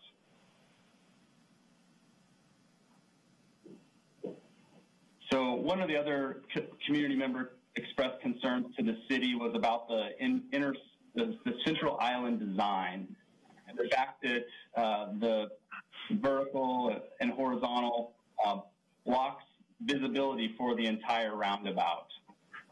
And one of the things that it may be not clear, but really that is one of the design components that is desired in a roundabout design. Not all roundabouts do have that obscured visibility, but a roundabout you really want to focus on as you look at this, as the car approaches the roundabout, you want the car to focus on two areas ahead of them, not the whole area. And so one of the reasons you want to block this visibility is you really want them to focus on the vehicles that are coming around the roundabout, as well as you're pulling through the roundabout to see the pedestrian and motor vehicles on each of these. So the current design is consistent with national guidance for central island visibility. So we looked at the existing striping. One of the concerns we had, and we saw a couple of near-miss crashes due to this. This lane, this is the east leg westbound approach, and there's a right turn lane and a left through and right. And as you look at the geometrics coming into this intersection, it really drops you into the left turn lane, which should bring you around the roundabout. But since it's a through and right, you are allowed to pull into this through lane to go through or to go right in this lane. So from this lane, you can really go three different ways in the roundabout, but that was confusing to a lot of drivers. And what we saw is we saw cars that were pulling into the left turn lane, and cars in this lane were thinking that they were continuing to the south, but they actually went for the through movement there. And so we saw a lot of honking and saw a few concerns. So we think there's some easy striping modifications we can make to clear that up and improve the safety on that approach. So as we looked at signing, the yield signing, the regulatory signage at the roundabout, keep right signs where we have raised medians approaching the roundabout, all met current standards. On the east leg westbound, the approach I just showed was missing a lane use sign to provide advanced notification to drivers as to what the travel lanes are. So that was one line. That was one sign that we noticed was missing that doesn't meet the current standards. Pedestrian crossing and accessibility at the roundabout. So as we looked at typical best practices for pedestrians, the roundabout really is in current best practices. There is a new standard that desires that the ADA curb ramps are as wide as the crosswalks. So right now the curb ramps are only about 5 feet wide. The crosswalks are 10 feet wide. So the desire would be for those ramps to be widened in new designs. But if you I went and looked at many of the roundabouts that currently exist in Oregon, and they are consistent with the Sherwood roundabout, especially the design standards that existed at the time that this roundabout was constructed. But everything else, yes. Yeah, this is Tim Rosner, counselor. Is there, maybe two parts to this, is there any data on the safety of roundabouts versus traditional intersections, and maybe more specifically when you have a two-lane roundabout like this versus a one-lane in pedestrian safety? Yes. Yeah, in fact, there's a single-lane roundabout is significantly safer for pedestrians, especially because there's multiple lanes and much longer crossing distances for the pedestrians at a multi-lane roundabout. So you're spot on. Now, a multi-lane roundabout is still going to have better pedestrian safety than a traffic signal, especially related to higher speeds and red light running. So if you're comparing a single-lane roundabout to a double-lane roundabout, I believe the data is you're going to have about 50% fewer pedestrian crashes on a single-lane roundabout. And I'm sure you know this, but I think part of my concern, and probably some of the other counselors on the phone here, is with that new entertainment center, Langer's opening up, we have a lot more kids heading from the neighborhoods over to there. So that's part of the concern. Yeah, definitely. We saw a lot of the kids coming from that during our field observations. And a lot more traffic from out of town. Yep. I think it's safe to say. So as we looked at the pedestrian crossing control, all 4 pedestrian crossings are uncontrolled. There are 2 rectangular rapid flashing beacons, what would be pedestrian traffic signals, push button activated. One is down on Langers Parkway adjacent to the Langers Parkway development. There's also one to the north. I can show you, if you can see the 2 crossings. There's one right here next to Langers Entertainment Center, and there's also a rectangular rapid flashing beacon up at the commercial center here.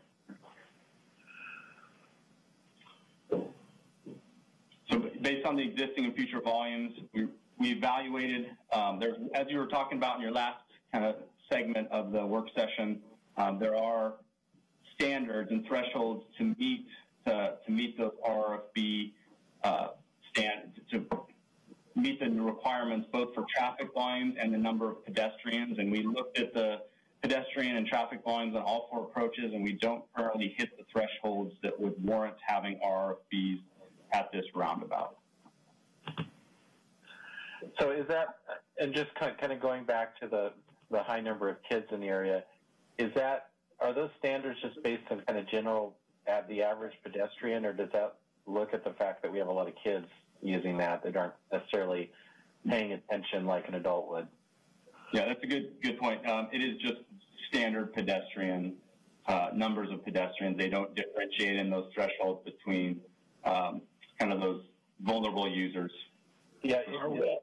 So with that in mind, is there anything out there? Because there's studies out there that show that it's really around the 8th through the 9th grade where kids start to become really aware of safety and roads and crosswalks. Do those lighted signals help out with the younger kids, or does it not matter because they're not hitting the button? Yeah, as a father of a senior and a freshman in high school, I totally agree with you. But something to be clear on, it's guidance. It's guidance for when you install those. So if there's engineering judgment for when you feel that those are important and critical to the safety of a roundabout or a non-unsignalized intersection, judgment can be made to use those. Are we close to the thresholds or significantly below, or kind of give us a range, I guess? Yeah, for the typical threshold, we're only at about the 1/3, about 30%. It's about 33% of the threshold to hit the warrant.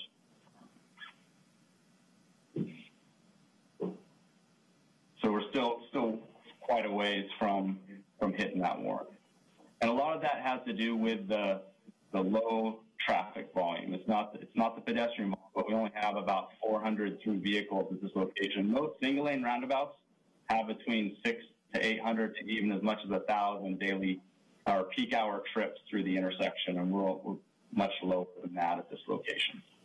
So it's really, like I said, it's a combination of the motor vehicle traffic and the pedestrians that the reason we're well below that threshold.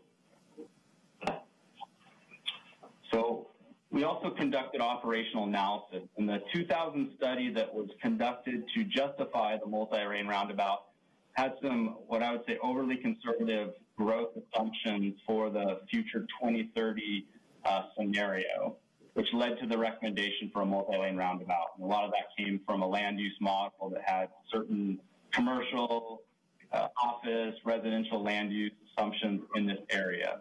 But as we took the existing traffic volumes, this roundabout currently operates at level service A with minimal delays. And if you think about level services, the grades are similar to a report card. A is the best, which means you have very, very low delays. Up to level service F is when you start having significantly higher delays. And so this intersection is really operating with very low delays. And one of the problems with roundabouts, when you have a multi-lane roundabout and very little traffic, cars end up taking and driving a lot faster through the roundabout. So what we kind of are finding from the operation analysis, the multi-lane roundabout really isn't needed for current traffic demand. We even doubled the existing traffic demand, and it still works just fine with a single-lane roundabout.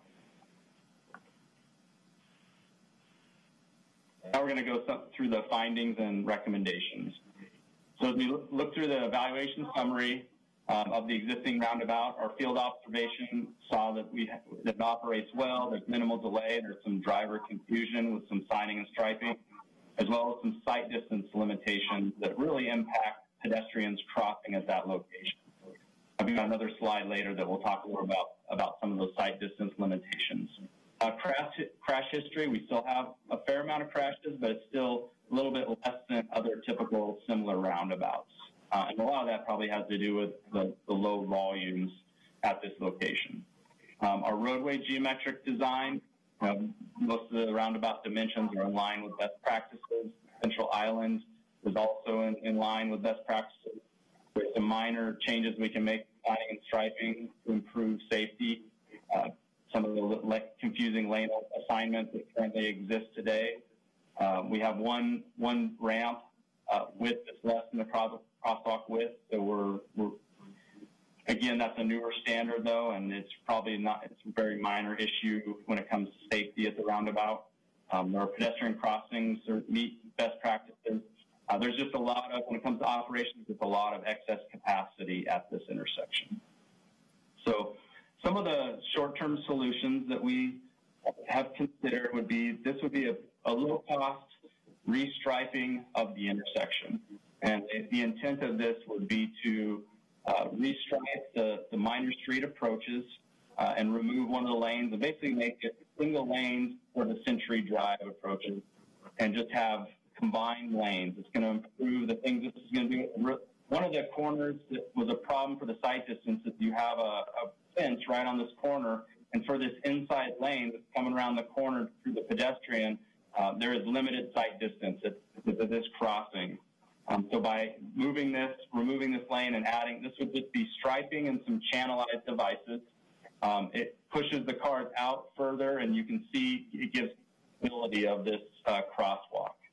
So it's just a real low-cost option to improve the safety. And the rough cost estimate of this would be $45,000, and the timeline for implementation would be approximately 3 to 6 months. With that option, if you were to that option, staff, what's the, normally we're sweeping and cleaning and other things, is whatever obstacles you'd be installing, is that a problem when it comes to try to keep the unused roadway clean? Free of debris? It'll be a little bit more work, Mayor. This is Craig.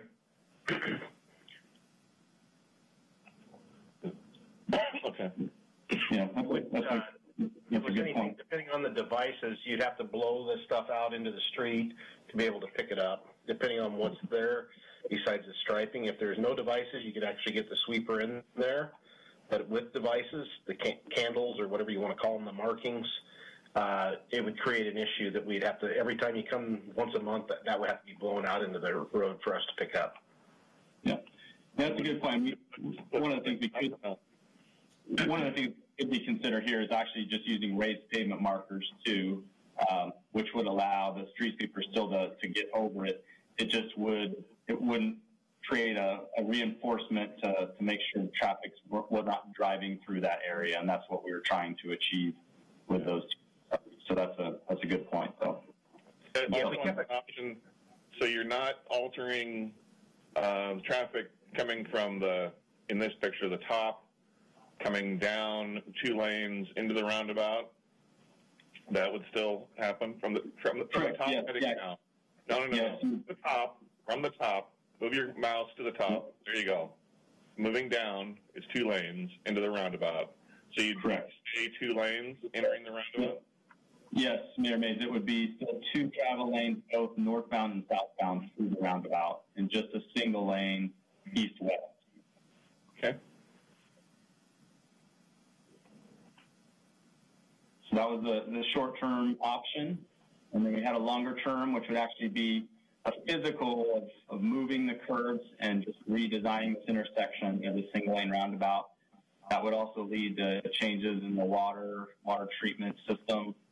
This would be a much higher cost option. It would be approximately $250,000 to $400,000 to modify the roundabout to a single lane from the existing multi-lane.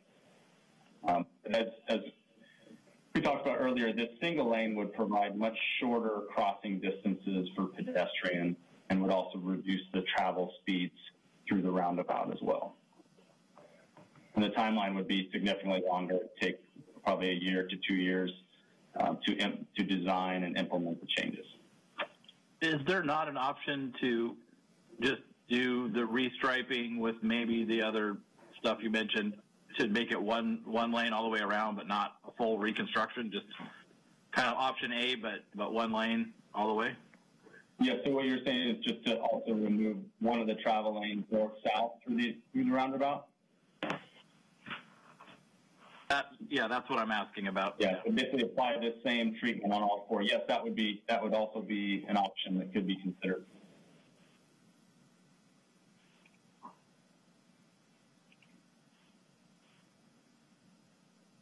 And this was the long-term solution.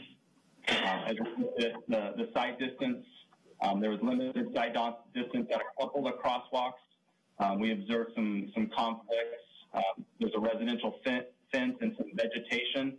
In fact, the first day we did our field work, the vegetation clearly blocked one of the pedestrian crosswalks for northbound traffic through the roundabout. The next day we went out, the city crews were out there and cleaned it all up, and the visibility was much better. So there's just some elevation changes as you're entering and traversing through the roundabout that block site distance. So our solution was that some right-of-way should be acquired on the southwest corner to push back the existing fence line, and the vegetation either be trimmed or removed to improve the site distance. That will improve the driver visibility. Now, as we talk a little bit later, if you do the striping modifications that we're discussing, that also accomplishes it, which would keep you from having to acquire the right-of-way from the adjacent property owner. These are the areas in this slide. This is the fence that comes to the corner that blocks visibility to this pedestrian crossing, and this raised lot and the shrubs block the pedestrian crossing at this location. Does that, Julia, does that fence meet our fence code standards? I'd have to look. It may not, but I'd have to look more closely at it. Okay. It is a backyard fence, which is allowed to be at the lot line, but it may be past the lot line, maybe. Yeah. It comes, as you can kind of see, it comes right to the edge of the sidewalk on the corner. But as I mentioned, for now, with the current lane, if you were to basically remove that lane and just have the inside lane, the visibility is much better to that pedestrian crossing.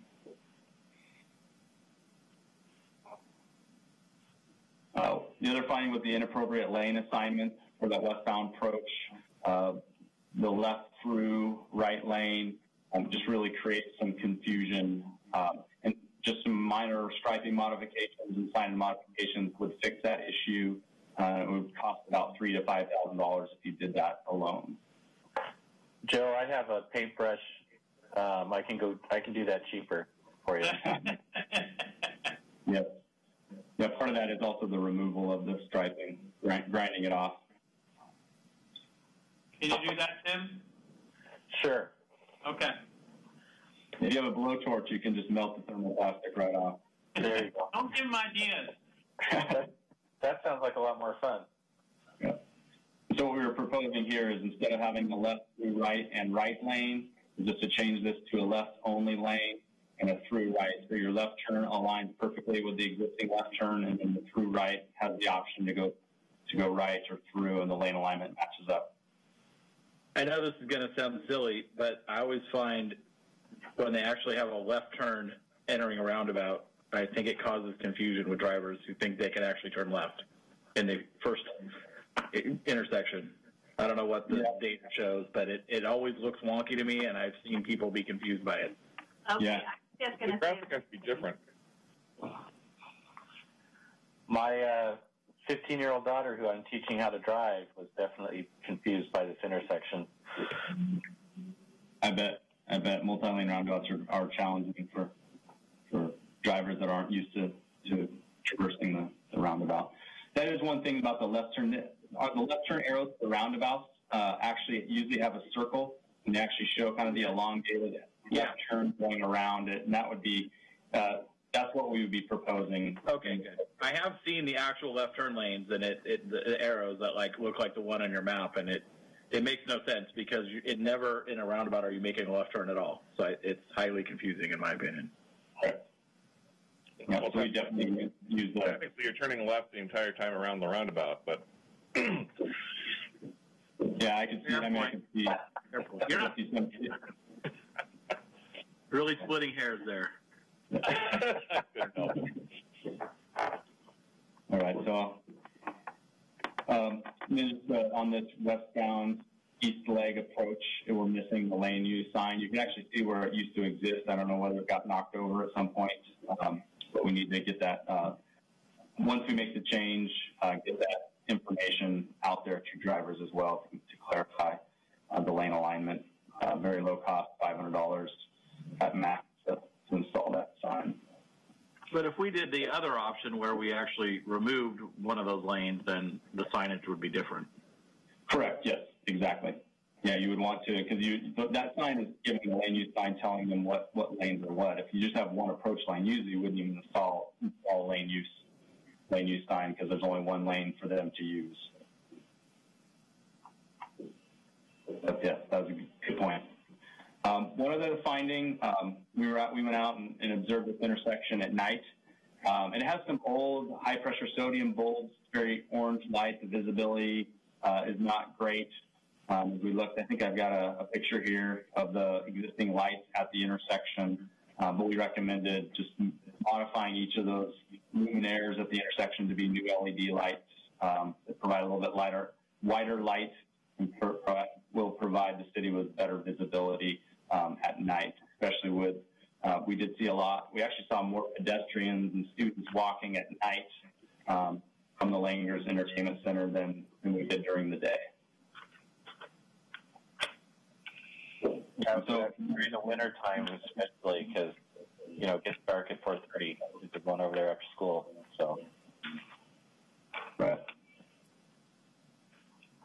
And so our recommendation summary, we've kind of split it into 3 packages. Our first package is the reconfiguration, the single lane on the eastbound and westbound, which would improve the sight distance, it would improve the lighting, as well as the sight distance and westbound approach, the issues we're having on the westbound approach, and would basically make the eastbound and westbound a single lane roundabout, and the northbound, southbound would continue. Option B is the permanent single lane reconfiguration. The overall cost would be significantly higher, about $283,000 to $435,000 for combining the single lane with the other lighting improvements. And then a no change would be leave the multi-lane, make the sight distance improvements, and the westbound signing approach. I'm sorry, package A is basically just the restriping, and option C is no change. You're just doing the sight distance improvements and then the westbound signing and striping approach and the lighting.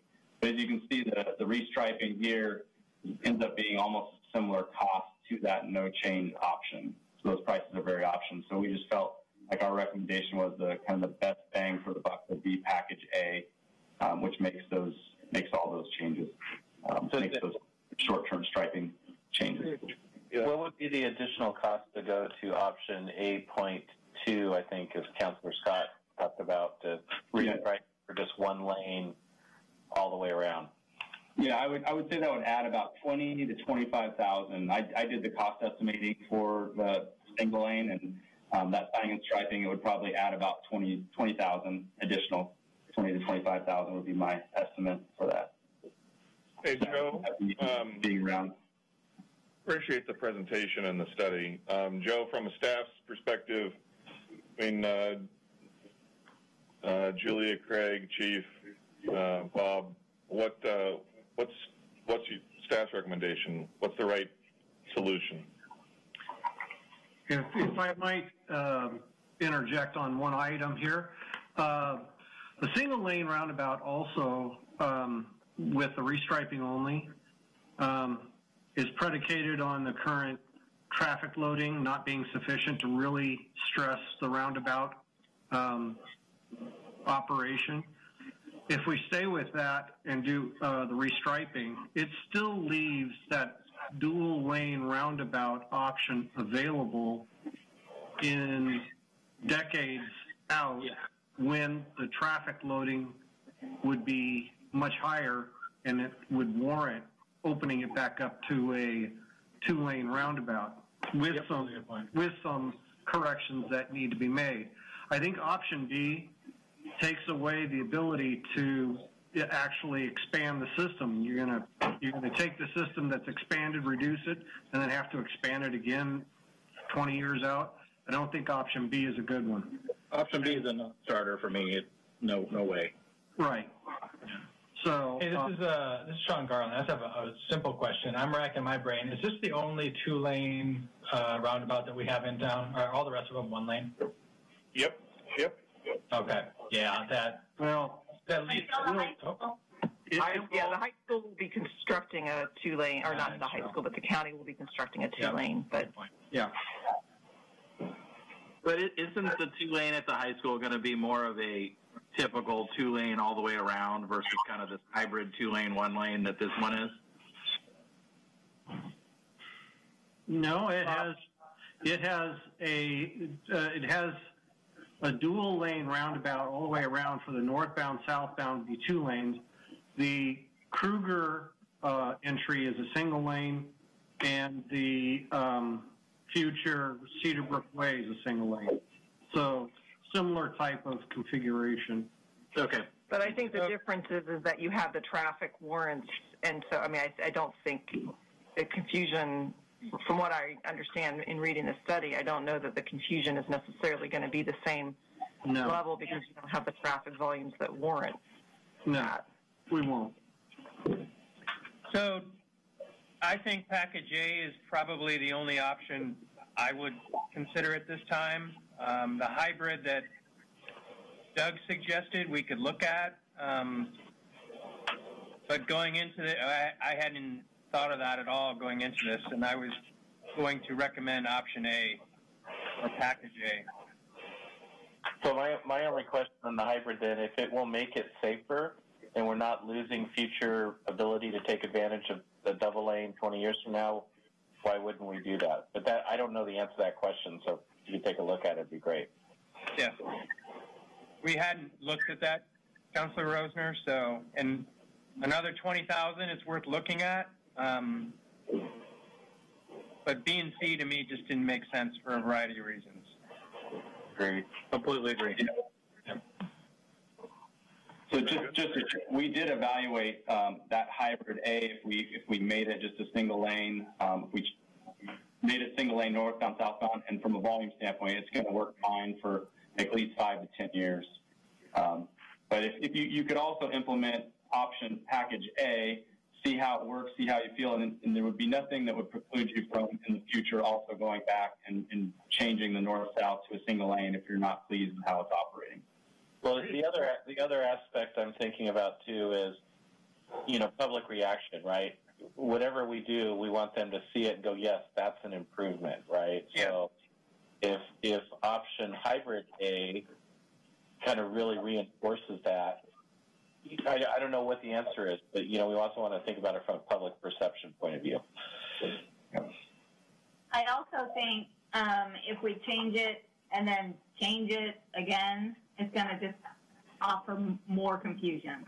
So I think we need to come up with a plan, but the plan's going to be for a longer term. The plan? So if it's the hybrid option A, then that would be good. Okay. So, hey, Mayor, what's the staff to consider? How long do we anticipate option A will last, or hybrid option A will last, and then, I'm going to defer to staff on which of those makes most sense. Yep. Just one last comment, and it's basically just to make sure that I'm getting the proper feedback, is that everybody is basically comfortable that the roundabout design did meet standards back then and currently, for design standards, that we didn't do something drastically wrong with this thing in how we initially set it up and what we did, other than overbuild it, but that it is still meeting safety design parameters for the configuration, generally speaking. Are you asking for our judgment on the current? What I'm trying to get is a basic head nod that yes, we're going to do some stuff, but we're going to make it better, but it still meets safety design parameters. So, Bob, I think that the study is demonstrating that. I don't think the council needs to head nod. Correct. I think that's what the study, unless they were totally challenging the validity of the study, then I think the fact that they're not, I think they're accepting that the study is a valid study. That's all. I just wanted to make sure that everybody was on board with that. Well, no, in no way are we, or at least I'm not in any way saying this is an indictment on how we did before the current engineering standards. I think Scott brought up the point when we were talking about the safety for pedestrians and traffic circles. They're guidelines. We have different circumstances here. We have an entertainment center with a lot of kids going back and forth. So we're being, some might say, overly cautious, but why not? Why not make this as safe as possible for our kids? It's not going to impede traffic. Yep. On that note, I wouldn't mind getting a cost estimate on, putting signals on those pedestrian crossings, at least the two that cross Langer Farms, maybe not the ones that cross Century, but. Yeah, we can certainly get some more information to you. I think what we're hearing, though, is that you don't disagree that a full-scale or full-scale redo of the roundabout is necessary, that there's some potentially relatively minor tweaks to make it safer, and we can continue to refine that and talk with you guys about what those specific tweaks are going to be and how much they're going to cost and, frankly, how they're going to be funded, so we can continue having conversations with council. Yes. Yep. All right. I think we're done with this one. Awesome. Right, Thanks, PJ. Thank you very much. Thank you, guys. That was a good presentation. And Scott, if you can stop sharing your presentation, I think you have to. Yes, I will. Yeah, I'm not sure, Brad, if that needs to happen. There we go. Got it? Yep, thank you. Great. Good Thank job. What's next on our list of topics? Well, next we have the very uncomplicated and uninvolved urban renewal discussion. And Elaine is just on it. She's already shared her screen. I'm going to briefly introduce Elaine Howard and Nick, and I don't know how to pronounce her name, Popanik? That's correct. Which one? Popanik.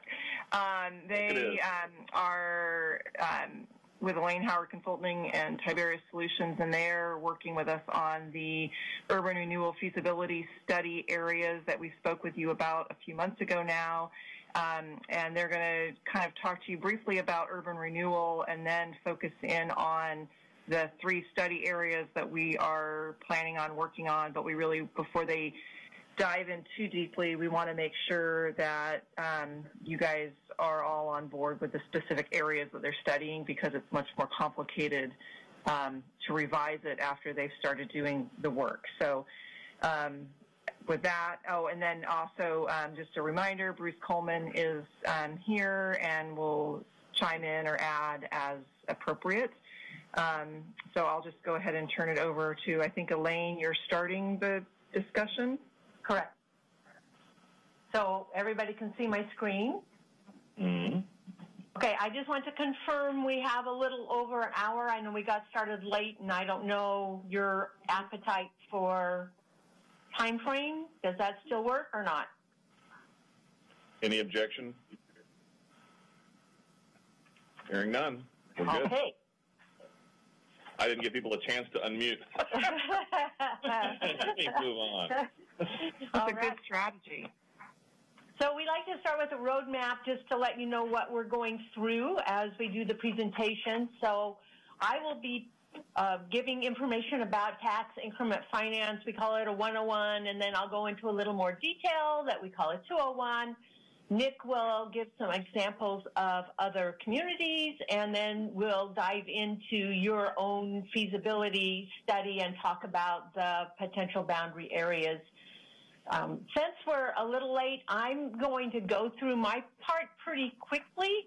If someone wants to jump in and stop me at any point, feel free. I do pause at the end of my part, so if you have overall how does tax increment finance questions work, we can take those at the end also, at the end of my presentation. So the first question in many communities is why use TIF? TIF stands for Tax Increment Financing. And communities, you have your own urban renewal area, also now called a TIF area. And generally, communities decide to use those areas because it provides them funds to implement existing city plans. It provides dollars to pay for infrastructure, to service housing or industry or commercial centers. It is a mechanism for stimulating economic growth and creating jobs. Urban renewal also often provides a funding source to bridge the gap in making projects financially feasible that may not otherwise be financially feasible. Tax increment financing is looked on as an economic development tool. It's unique in that it actually is a plan that gets written, but it also comes with a financing tool. It is used to address blighting conditions in communities, and it functions on the increases in property tax revenues in urban renewal areas. It is used all over Oregon, and we don't have the map on the next slide. I think we took that out to make this go a little more quickly. This talks about urban renewal financing and just how it works. So all of us who own property in Oregon pay our property taxes, and that property tax revenue goes to regular taxing jurisdictions. That property tax revenue increases for really two reasons. It increases because of 3% appreciation of existing property values, assessed values, and it increases because of substantial improvements or new construction, new development. As that property tax revenue increases, if you have an urban renewal area, the property taxes off of the value of the area at the time it's established keep going to all the regular taxing jurisdictions. But if you have a new urban renewal area, the property taxes off of the increased value within that urban renewal area go to the urban renewal agency to do projects, programs, and pay for administration of that area. Urban renewal areas have to be conditioned on finding blight. That's a prerequisite of the statute. It is generally defined as underdevelopment or underutilization of property, poor conditions of buildings, or inadequacy of infrastructure, including streets and utilities. Blight is established in an ordinance adopting an urban renewal plan. An urban renewal area functions on an income source, which is the yearly property tax collections based on the assessed value growth within the boundary. It has expenses. It has its budget. A budget is adopted by the agency every year. Those expenses pay for the project's programs and administration. And it has a spending limit, which is called maximum indebtedness. Maximum indebtedness is the controlling feature of urban renewal areas, and it is established when an urban renewal plan is adopted. Duration is not a controlling feature of an urban renewal area by statute, but some localities decide that duration may also be a component or controlling feature of urban renewal.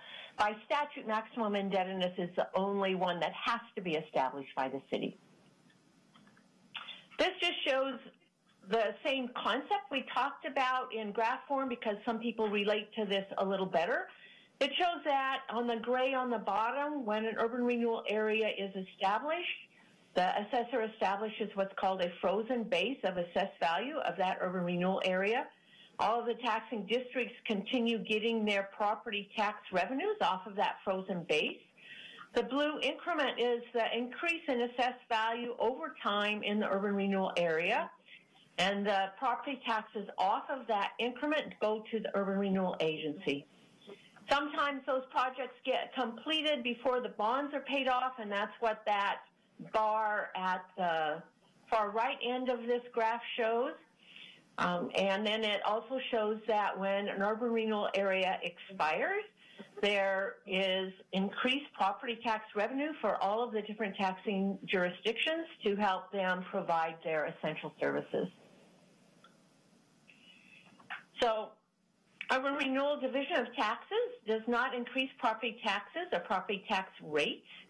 It is a division of taxes based on taxes people already pay. If you have urban renewal in your community, as you do in Sherwood, every property tax owner on their property tax bill, sees urban renewal as a line item on that property tax bill. That line item is there whether or not they're within the urban renewal area. This is because of a complicated system of how the assessor has to collect that division of taxes. And we aren't going to go through that whole system tonight, but suffice it to understand that the assessor does a calculation of the amount of growth within the urban renewal area and the taxes to be raised off of that growth. And then the assessor distributes that amount of money that needs to go to the urban renewal agency. Let's say it's $1 million, distributes that citywide to all of the different property tax bills, and it is collected through that division of taxes. And again, that doesn't mean that those property taxes increase. It just means a portion of the property taxes that those owners pay goes to the urban renewal area instead of going to the different taxing districts. This is a little bit more complicated part that just shows a bit about how the assessor goes through that calculation. So this looks at a potential property in Sherwood that is $100,000 value. We use that so that you can easily multiply that by increments for a higher value. The tax rate in Sherwood for the permanent rate taxes is 12.5558. So on a $100,000 value property, that property owner pays $1,255.58 in property taxes. This shows what happens the next year with the 3% increase on the assessed value of this property. So those property taxes go up by 3%. And then next. Here we go. There we go. And this shows that that increase is actually $37.67. So if this property went into the urban renewal area at the value of $100,000 when the assessor establishes the frozen base, the other taxing districts will continue receiving property taxes off of the taxes within that second column that shows the 2020 year. The assessor would take this $37.67 from this property and accumulate that with all of the values of all of the other properties within the urban renewal area to figure out how much amount, the amount of dollars that the urban renewal agency will get through urban renewal off of this property. You can see on the last two columns that whether or not the city would have urban renewal, the property taxpayer pays the exact same amount of property taxes. It's just that it is apportioned differently depending on whether you have an urban renewal area or not. There's sometimes a question to me from city councilors of why can't we just establish an area and use our own city tax rate and say that the increased value from that area would go to projects, and you could hypothetically do that.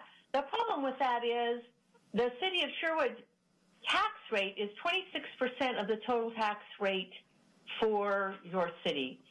So by using an urban renewal area, you're gaining an additional 74% of the 100% pie of taxes to be able to use for projects, programs, and administration in the area. So that explains why urban renewal is such a powerful tool for you, is you're able to leverage your own city tax rate with the other tax rates to have additional funding to spend within an urban renewal area. Hey, Elaine, this is Tim Rosner. Could you go back to that slide real quick? Yes. And just for the benefit of council, so the 38% of that is for the Sherwood schools, but keep in mind that all of that money collected goes to the state and then is redistributed back to all the schools across the state based on their formulas. So a reduction in their revenue on a go-forward basis because of that TIF doesn't necessarily, it impacts all schools across the entire state evenly, not just the Sherwood schools. That's correct, and that's a really good point, and I hit that in a couple of slides also, so I'll reiterate. I'm sorry about that. I just want to make sure. That's no problem, because especially in Sherwood. I know in all communities in Oregon, they value your schools. In Sherwood, I know you especially have very strong schools, so it's a really important point. So the impacts to the taxing districts are what funds urban renewal. Urban renewal does not provide new money. It diverts property taxes that would otherwise go to taxing districts, including the city of Sherwood. They continue receiving taxes on the frozen base, but temporarily or for the full time frame of the urban renewal area, they forego taxes on any growth in the area. There is the concept of urban renewal that growth may not have occurred, but for the ability of urban renewal to do projects that will facilitate that growth happening. So the next two slides talk about the schools issue because it is so important. For other than the local schools and the education service district, the impact is directly on the regular taxing jurisdictions, as you can see by this graphic. This is what the state school fund funding formula looks like. We have a number of slides that get us to this, but in looking at our time frame tonight, we decided just to show you this, which shows how complicated the school funding formula is. The bottom line is schools are funded on a per pupil basis through the state school fund.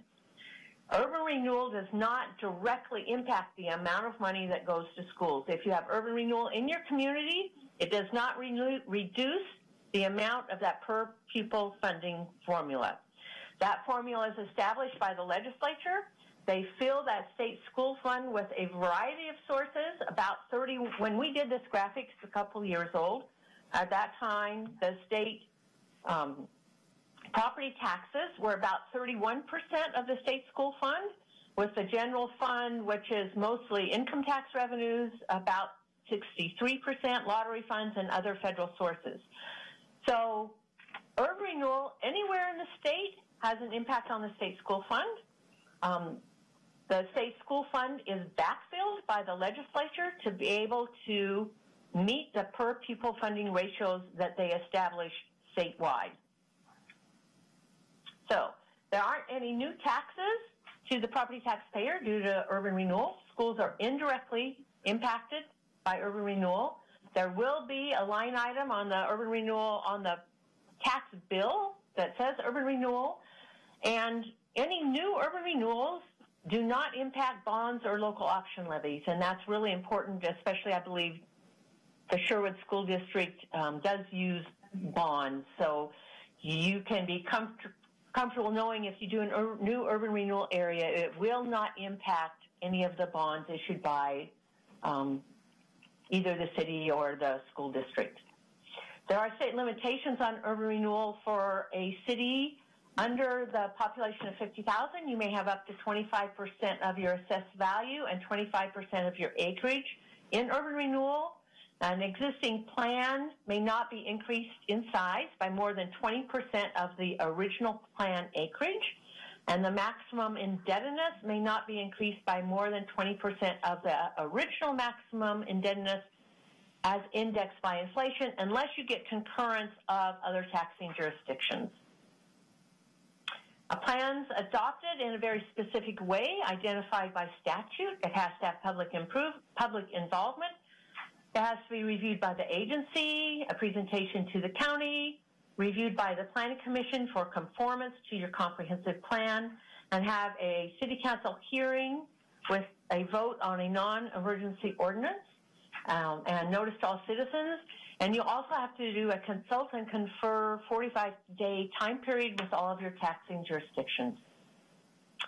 So I went through that really quickly just so that it would give us enough time to talk about your own area, but we'll pause here and see if there are any questions about the basics about how urban renewal works.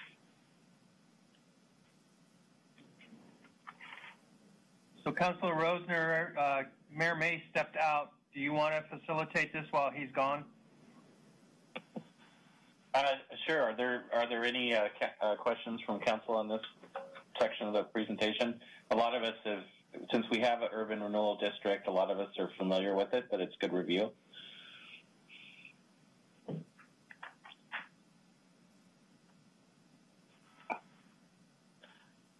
Hey, Nick jumps in here. All right, thanks, Elaine. So Elaine covered urban renewal in general.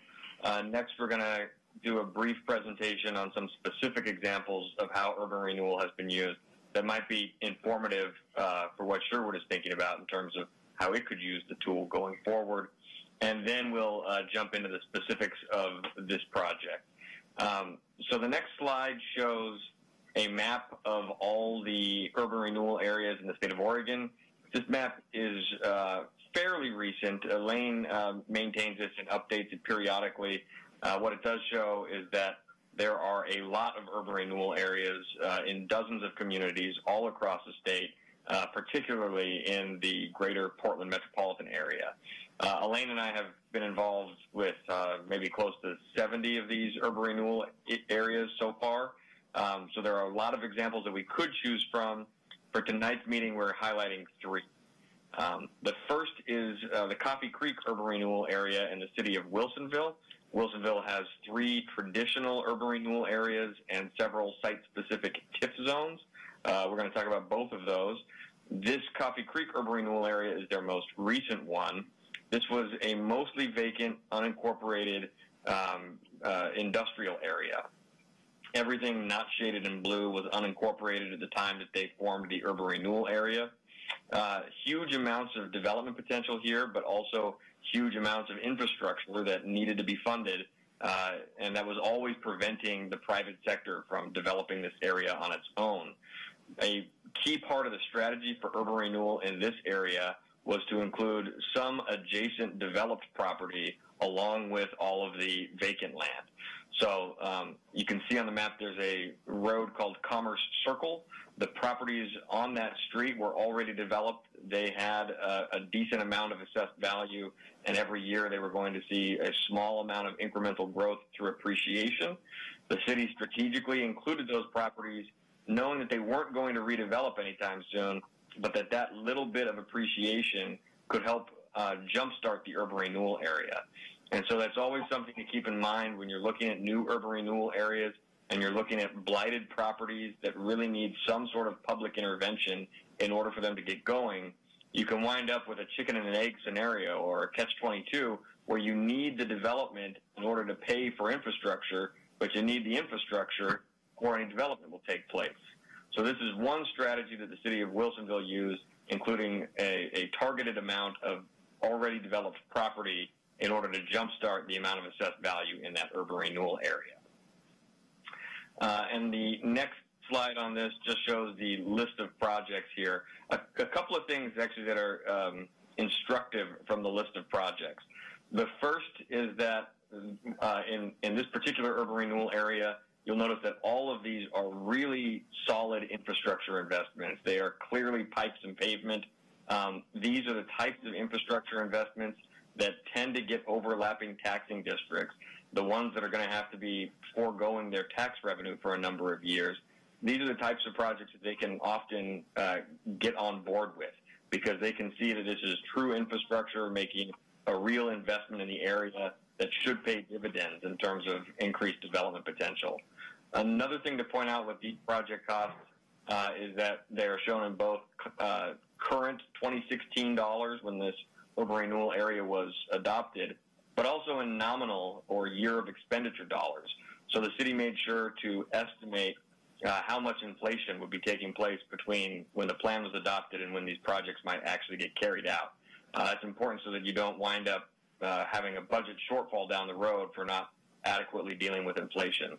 One other thing to point out with these projects is that the amount of tax increment revenue that was forecast to be generated in this area, $64.9 million, was less than the total project cost. And the city looked at that and they did not want to extend the life of this urban renewal area any further than they were planning on.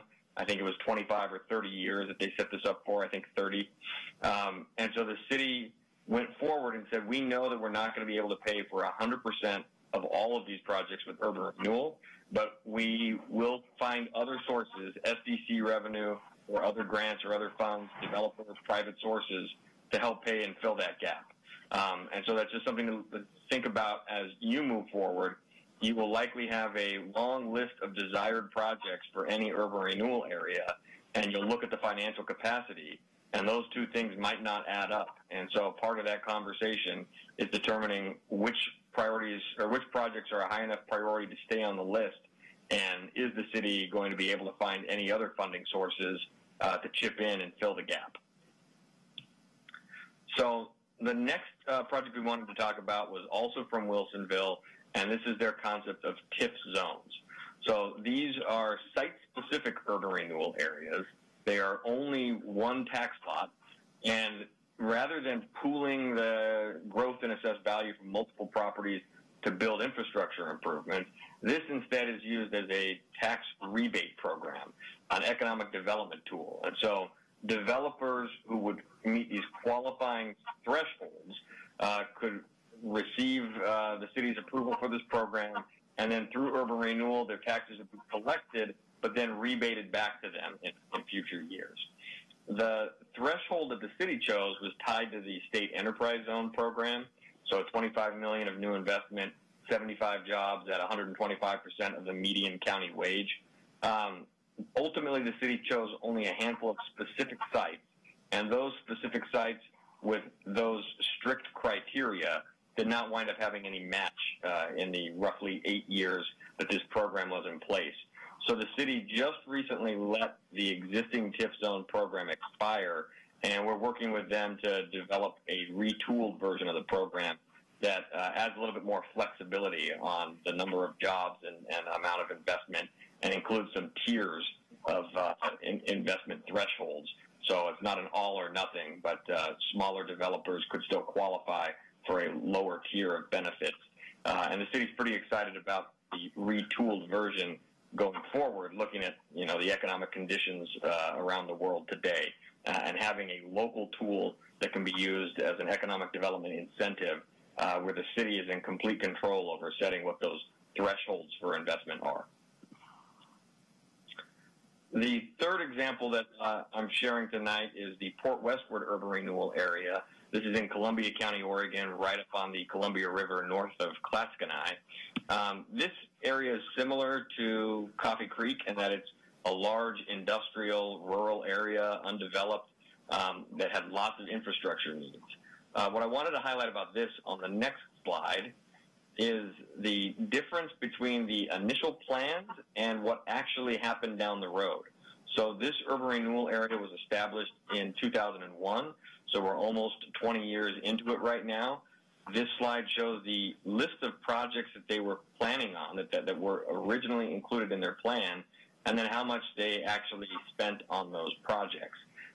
We can see that there were a couple of projects, in particular this water system project and rail infrastructure, that wound up costing significantly more than they were budgeted.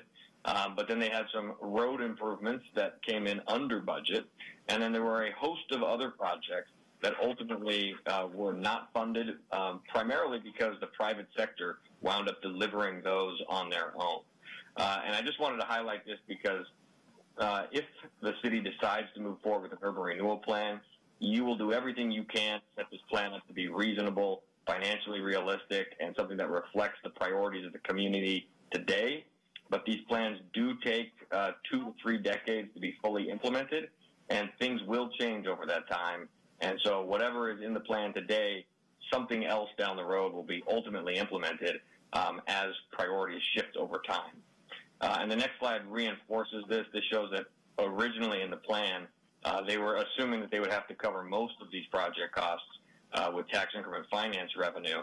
They ultimately were able to get a lot larger contributions from private sources, and then the tariffs are collections from user fees from the rail infrastructure that they built.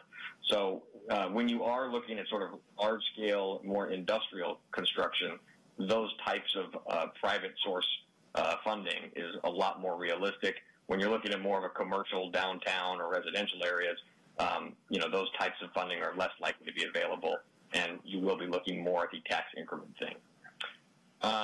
So that was all of the examples.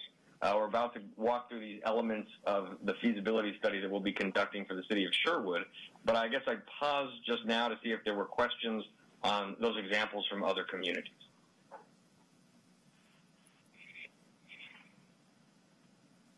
All right, sounds like we can move on. So for the city of Sherwood, we are conducting a feasibility study. It's important to note that we are not under contract to create and adopt an urban renewal plan. So Elaine showed earlier that if the city decides to move forward with a plan, there is a very large process that would happen from that point forward. That includes public outreach, that includes planning commission, city council, going to the county. So there would be lots of due process moving forward. Right now, this feasibility study is largely a technical exercise, and the public meetings are going to be these work sessions with city council. So this is the first of what we have planned 3 conversations where we'll be talking through the technical financial details with you. And what we really are focusing on at this point are spatial considerations. What are the appropriate boundaries we should be looking at? And then the financial feasibility. So with those boundaries, what are the projects the city would like to fund and how much revenue might be generated from them? And do those seem like a good match? Is it something worth exploring further? The overall project schedule, and this already has shifted a little bit. You'll see that that first city council date was listed as April 7th. It is actually today, April 21st. But overall, we're looking at roughly a 3-month process from this meeting until the project is completed. After today's meeting, once we have the city council input on the boundaries we'll be evaluating, we'll then dig into the real meat of the financial analysis. We would plan to come back about a month from now and share our preliminary results with you, discuss those implications, and then we'd go back, make some final changes to the analysis, summarize it all in our final memo or report, and then bring that back for a final conversation this summer. So that's the planned schedule here. With that, we're going to turn it over to this conversation of the actual boundaries that we are proposing to look at, and this is really where we want your input tonight to make sure that the boundaries we are evaluating are the ones that make the most sense to you today. We will quickly show some metrics for the existing urban renewal area. So your existing area is around 615 acres. That's almost 20% of the entire city. That's worth noting because, as Elaine said earlier, urban renewal areas in the aggregate are limited to no more than 25% of the city's acreage. That means there's not a whole lot of additional capacity right now to create new urban renewal areas. That's something that will need to be addressed through this process, and there are a few strategies to address it. One is waiting to establish a new urban renewal area until the existing one is closed down and expires. Another would be to move forward with a smaller urban renewal area that's more targeted in its scope. And the third approach would be to remove some acreage from the existing urban renewal area. Almost half of the acreage in the existing URA is either exempt property or right-of-way. And that land is not generating any of the tax revenue that is being used in the urban renewal area. Additionally, I understand that the city has been under-levying its revenue, so it has more capacity than it actually needs for its debt service obligations. So all of that suggests that it's feasible to remove some property from that existing urban renewal area. With that, we'll look at the 3 urban renewal areas that staff have recommended that we study in this evaluation, and I'm actually going to turn it back over to Bruce and Julia to walk you through why these boundaries were selected and what are some of the key questions and areas where we're looking for input from council. And I'll start, and then Bruce can tag team. So this is primarily focused around the Tonkin employment area, but based on conversations with Nick and Elaine, we realized pretty quickly that by including more area, again, if it works out from the percentage standpoint, if we include more area, we can begin to leverage that increment sooner. And then if you recall, there's the project on Sipol, I think the Sipol industrial project that's currently under construction. So that hasn't hit the tax rolls yet, but if we formed this within the next year or so, would sort of automatically be a pretty significant increment that could help fund some infrastructure in the Tonkin employment area. And we also identified the possibility, and this is shown on the map of the existing, it's shown on 1 now, but the the tannery site, there's some developed property, so that could help the increment. There's also some vacant property that could redevelop, and then there's also the tannery site that we've been talking about that we could potentially use TIF funds to do some cleanup and or improvements on that site. And then there's also a few other properties that are identified as 2 and 3 that are vacant properties that could potentially redevelop, and so we just wanted to point that out as possibly, if we included those properties and they developed, then we'd be getting that increment from those. Oh, sorry. Go ahead, Bruce. So on the far west side in number 1, there's about a 6-acre site that there was a Southern California developer looking at. They decided not to proceed fairly recently with that, but there'll be another developer at some point, and this could be an opportunity to capture some of that tax increment. Number 2 is about a 2-acre site. It's a small site, but it is an undeveloped site that's certainly being looked at and it's being marketed. The number 3 is about 3.55 acres, and as soon as the Galbraith sewer goes in, we're going to be working very closely with the listing broker on that to market that to end user businesses and developers. So that's another opportunity for some tax increment to be generated over time. So we want to get thoughts from what we initially asked Nick and Elaine to look at is the area that's outlined in the black. If we included the tannery site, that would require us to remove those from the existing URA. So we definitely want to have that conversation with council, but we want to get feedback from council on whether or not we've included too much potentially for studying or left something on the table. We didn't initially propose area 2 or 3. So this is Keith. So in this area, the biggest driver need we've identified is the road to be named later from Oregon to 124th to help with that project. But clearly, an option is to help with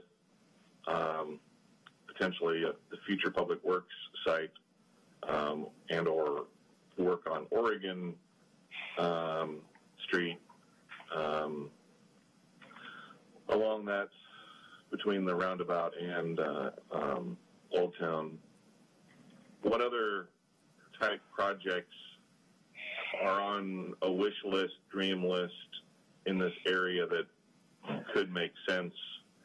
Julia, Joe, Bruce, council. So there's a lot in the Tonkin employment area and supportive of the Tonkin employment area. So obviously there is the east-west collector, but there's also, water, sewer, storm, and there's the improvements at the Tonkin, Oregon intersection, as well as along Oregon Street as well. And then there's also the possibility, we haven't really started discussing this much at all, but there's the possibility of using URA funds to provide incentives for development to come in that aren't just infrastructure based.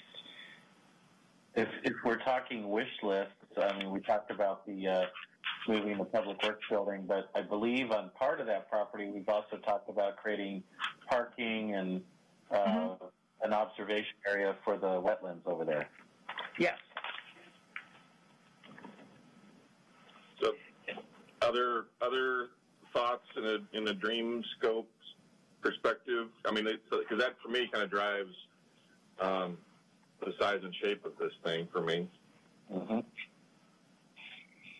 And I guess the reminder of if we just focus on only the Tonkin employment area, then we're not necessarily getting the advantage of those already developed or soon to be developing properties to help.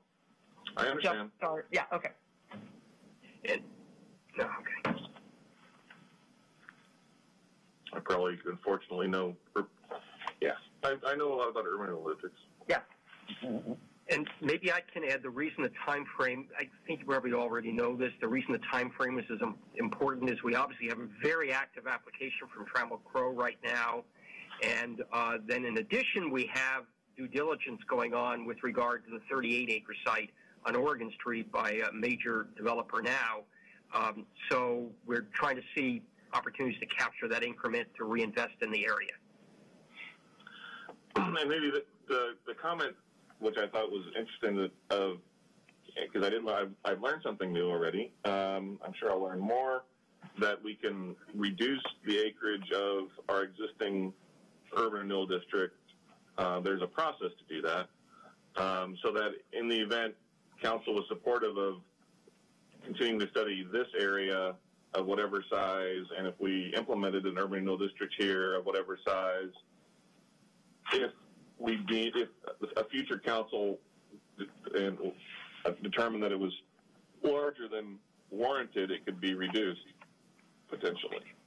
Yeah, and Nick, can you chime in? My recollection is that you guys were sort of recommending that it's easier to study more and take it out than to study less and put it in later, which is another reason why it might be bigger than we ultimately decide to do based on the existing URA and that kind of stuff.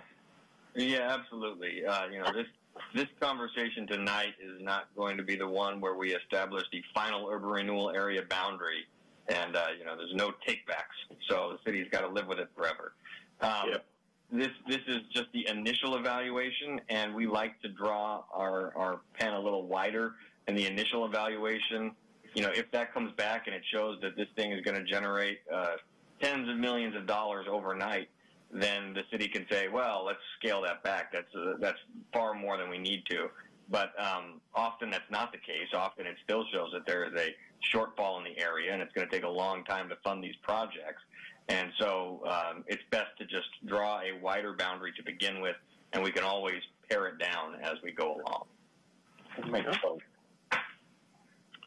And this is Elaine, just for the understanding of the acreage issue.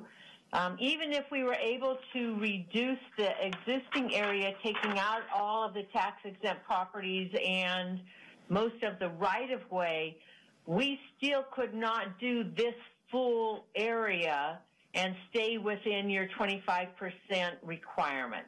So we can look at this area and analyze it, but if you decided then that you wanted to proceed with an urban renewal plan, and as part of our recommendations in the feasibility study, we'll address that issue and make recommendations about what kind of area you could actually adopt in an urban renewal plan. But this is too large as it sits. Yep. I agree. Other thoughts or questions?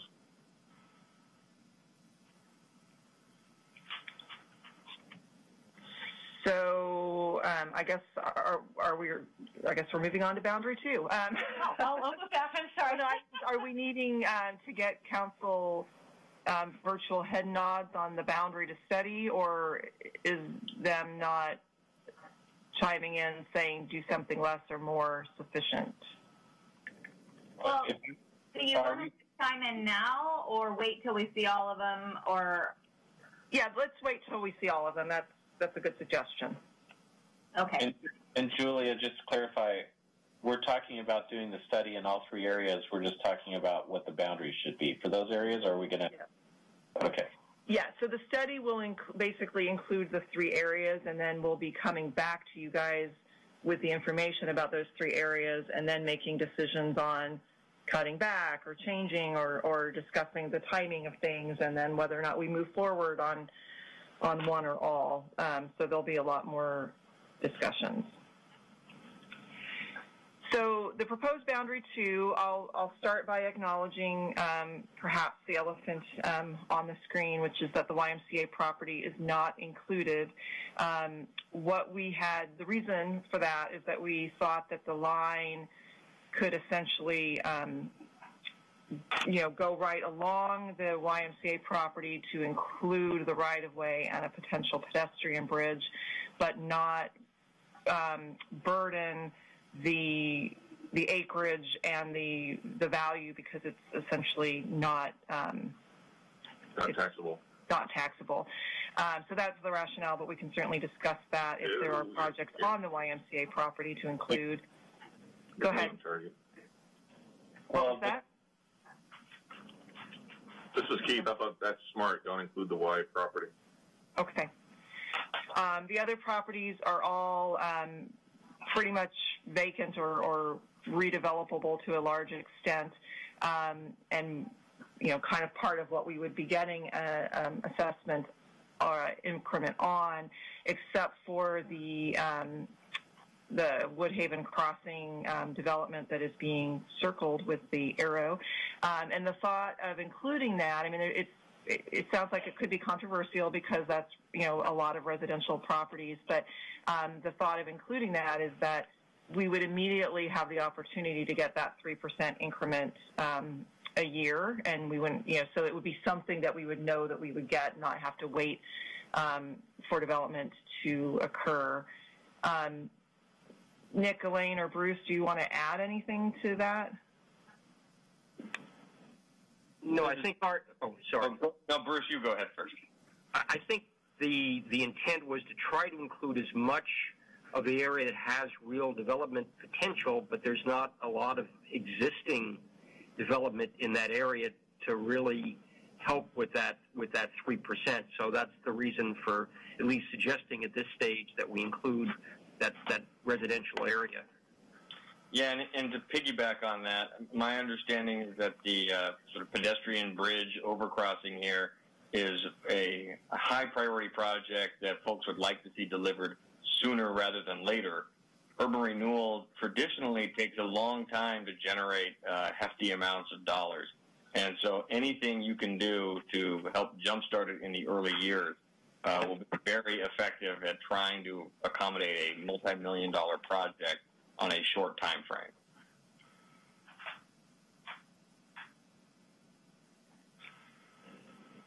Any questions or comments about the boundary at this point? On the western side of the landing near the high school site, we would just make sure that the right-of-way for the roundabout is included near the high school, right? Well, maybe that's what that shows, I guess. But yeah, maybe that's something that we can highlight a little bit more, Nick, with your GIS folks, making sure that we're including the entire right-of-way and including where the pedestrian bridge may land, so we're not missing something. Yeah, and fortunately, those kinds of small map details where we're talking about non-taxable right-of-way, and especially if the property that abuts the right-of-way is tax-exempt school district land or tax-exempt YMCA land, those specific boundary changes won't affect any of the financial analysis that we're running. So we can go forward with our technical analysis and sharpen our pencils on the boundary later on. So with that in mind, too, I mean, just speaking of the YMCA property, if we were, and I'm just keeping all options on the table here, but if we use the area to fund an expansion of the recreation facility, it would have to be within the boundary as well, correct? Yeah, correct. And Elaine, I think this might be a decent time if you want to talk about the recent changes to Oregon urban renewal law dealing with public facilities. Yes. So last summer in the legislature, there was a bill passed, House Bill 2174, that changed urban renewal and specifically addressed some of the concerns of the impacted taxing districts. One of their biggest concerns was the use of urban renewal funding on public buildings. And the new legislation requires that any money spent on a public building and a recreation facility is defined in this statutory change as a public building, would have to be approved by 3 of the 4 taxing districts who levy the permanent rate taxes. 3 of the 4 biggest tax rate of the taxing districts that levy permanent rate taxes. So In your area, that's going to be the city, the county, the school district, and what did we say the other one was, Nick? Fire district. TVF&R, yeah. Okay. I have to tell you, TVF&R is pretty friendly. They're very supportive of infrastructure. I'll put it positively. They're very supportive of infrastructure. They are not supportive of using money on public buildings. But if we got the school and the county along with us, that would meet the requirement. It would meet the requirement. You would still have, I would predict, TVF&R oppose that project in your plan throughout formation. So you could still do it, but they would verbally oppose it. Sure. Yeah. Sure. Okay. So the first point is a good one. For a study standpoint, it's not going to matter for the financial boundary study. But before you formed a district, the city would have to make a decision to include that piece of property or not. Right? That's correct. Yeah. So you're right. We can go ahead with the feasibility study and not worry about that because it doesn't provide any taxes at this point. So remind me, though, in the feasibility study, in the first part, are you guys looking at the potential project costs? Yeah, so I think we would love for the city to be able to provide the list of projects that are desired in each of these areas. And so if a rec center expansion is on that list, and if it has a $10 million price tag or something, and if this whole urban renewal area shows that it's only going to generate $10 million over the first 20 years, then that would obviously be something that would affect the decision on whether or not you would want to include the rec center, the YMCA site, even entertain that discussion going forward. So we'll run the financials, and then it's really up to the city to provide the project costs and the project list, and we can surely compare those and show how big of a gap we're looking at. Okay. So is it in the interest of casting a wide net that can always be pared down, is the current residential areas that you have down here near the YMCA enough? Should we be adding some of that on the north side as well in terms of the analysis, like the Cedar Brook, or is that Cedar Creek or Cedar Creek View apartments in that whole area up there by the traffic circle?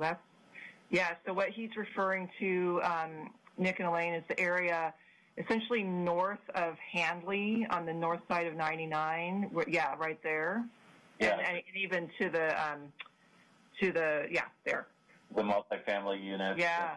Maybe even on the south side where you have similar type, south side of 99. Yep, that area. Just if you're doing the analysis, we can always pare it back. It might be worth considering looking at those too. From a technical perspective, I think that makes a lot of sense. Urban renewal areas tend to be slow getting out of the gate, and I understand this. And pedestrian bridges tend to be expensive. And trying to do a pedestrian bridge early on with urban renewal, let alone other projects down the road in this urban renewal area, I think you'll be hard-pressed to fund it with a limited frozen base. And so anything that we can do that logically makes sense, the properties are tied closely to the area, they'll benefit from the types of improvements we're doing here, and it sounds like that's true here, then it makes sense to include them in the feasibility study stage. Yeah, and the only other property I would consider is just north of the cul-de-sac on Pinehurst there, because there is a active, isn't there a on plant? The south side of 99, further to your left, undeveloped, empty. Right, there you go. Right above that cul-de-sac. Yeah, right there. Yeah. That's a planned medium density subdivision, right? Yes, it is. I think we didn't propose including it because it was going to be single-family residential. Sorry, I've got a child knocking on my door. Just a second. Still in my meeting. No. Come on, ice cream is the right time right now. No, she's asking if she can let her cat in here. I'm like, no.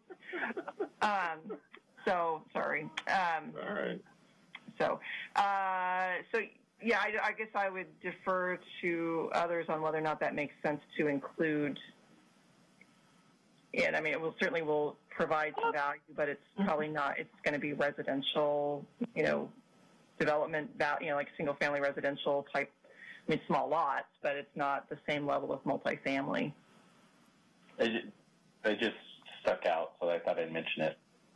From a tax gain perspective, it'd probably be from dirt to 15 or 20 homes be a bigger increment than. Right, than 3%. Yep. Yeah. Yeah, that's exactly right. I think that's a strong argument for including it. Again, we can always take things out, but it's much harder if it's the end of our study and then somebody asks, well, if someone asks us three months from now, what would happen if we included it? Mm-hmm. We don't have an answer for you. But if you ask us what would happen if we took it out, that's much easier to tell you. So, yeah. Perfect. Great, thanks. Okay, study area 3. So this was primarily we were focusing on the areas on the northwest side of 99, the Anderson property, Vandersanten, and Steinborn property that we got the TGM Quick Response Grant to look at and wanted to kind of see whether or not doing an urban renewal area there could provide some infrastructure support to open that up.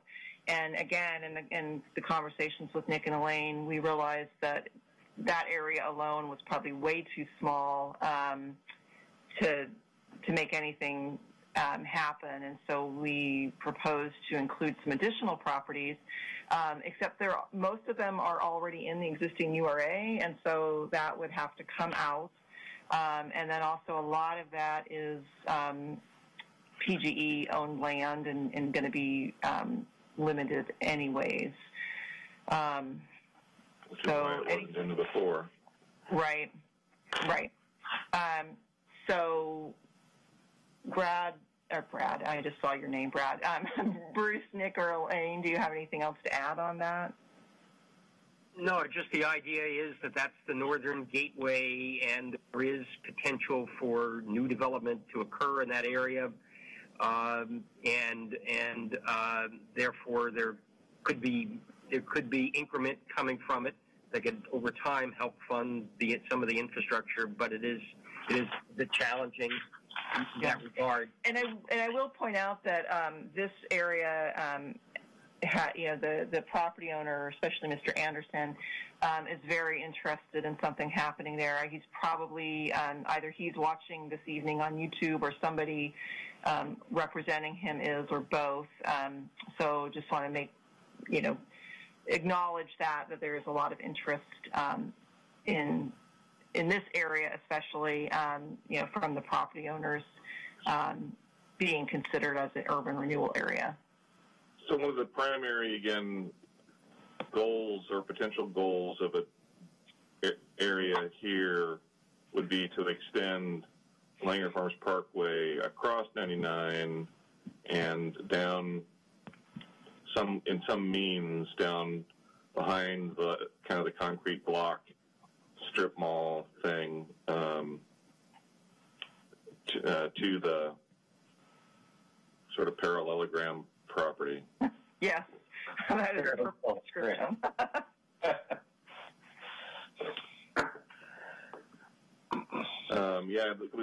Most of the green on the right side of 99 is owned by PGE. Yep, correct. So you don't include that. Could we also turn this into an East Coast, congressional map and create a little corridor all the way down 99 $99 to join those two areas into one URA? Yeah, absolutely, you could. They can be studied separately for their own independent financial projections, and then we can always say, well, what if you join them together with a cherry stem? You know, the numbers would be the same. We just add them up together. There are pros and cons of that approach. The pro is that you're liable to be able to do any big project sooner because you've got more growth happening at the early front end. The con is that it can be difficult when you're managing these things going forward to strike the right balance of, well, how much of the money are you investing down here versus up here, and why do I have to wait so long for my projects when those other folks got theirs funded earlier? So there are pros and cons when you're looking at those options, but it's definitely something on the table. Right, and I just remember too, we can have multiple URAs too. Yeah. Okay. The other thing, this is Elaine, that you could think about here is one of those single property URAs too. If you were trying to encourage development to occur here, and you by acreage weren't able to put the whole thing in a URA, this might be a spot where if you needed to do something, you could do a single property URA that ends up giving property tax rebates once property taxes are paid. Yeah, I think the challenge with that is the uniqueness of the situation here and what it needs requires it to cross multiple properties. The infrastructure is across. I gotcha. Yeah. So I support studying it, and see what you can learn.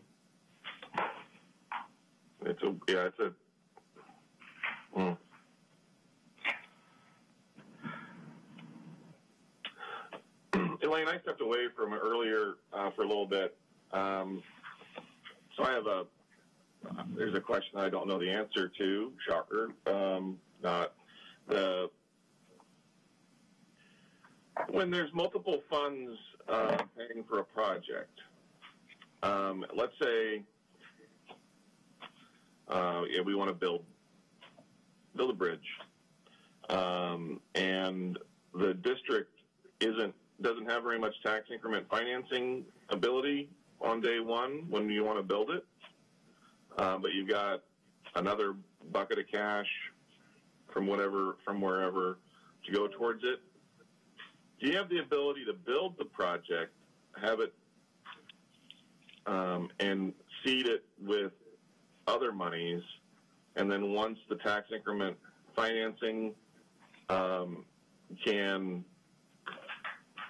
pay for the rest, then have the district retire the loan and convert it into an urban renewal loan? Or yes. So with some caveats, we looked at this in another urban renewal area recently that was just being formed, and received a legal opinion that if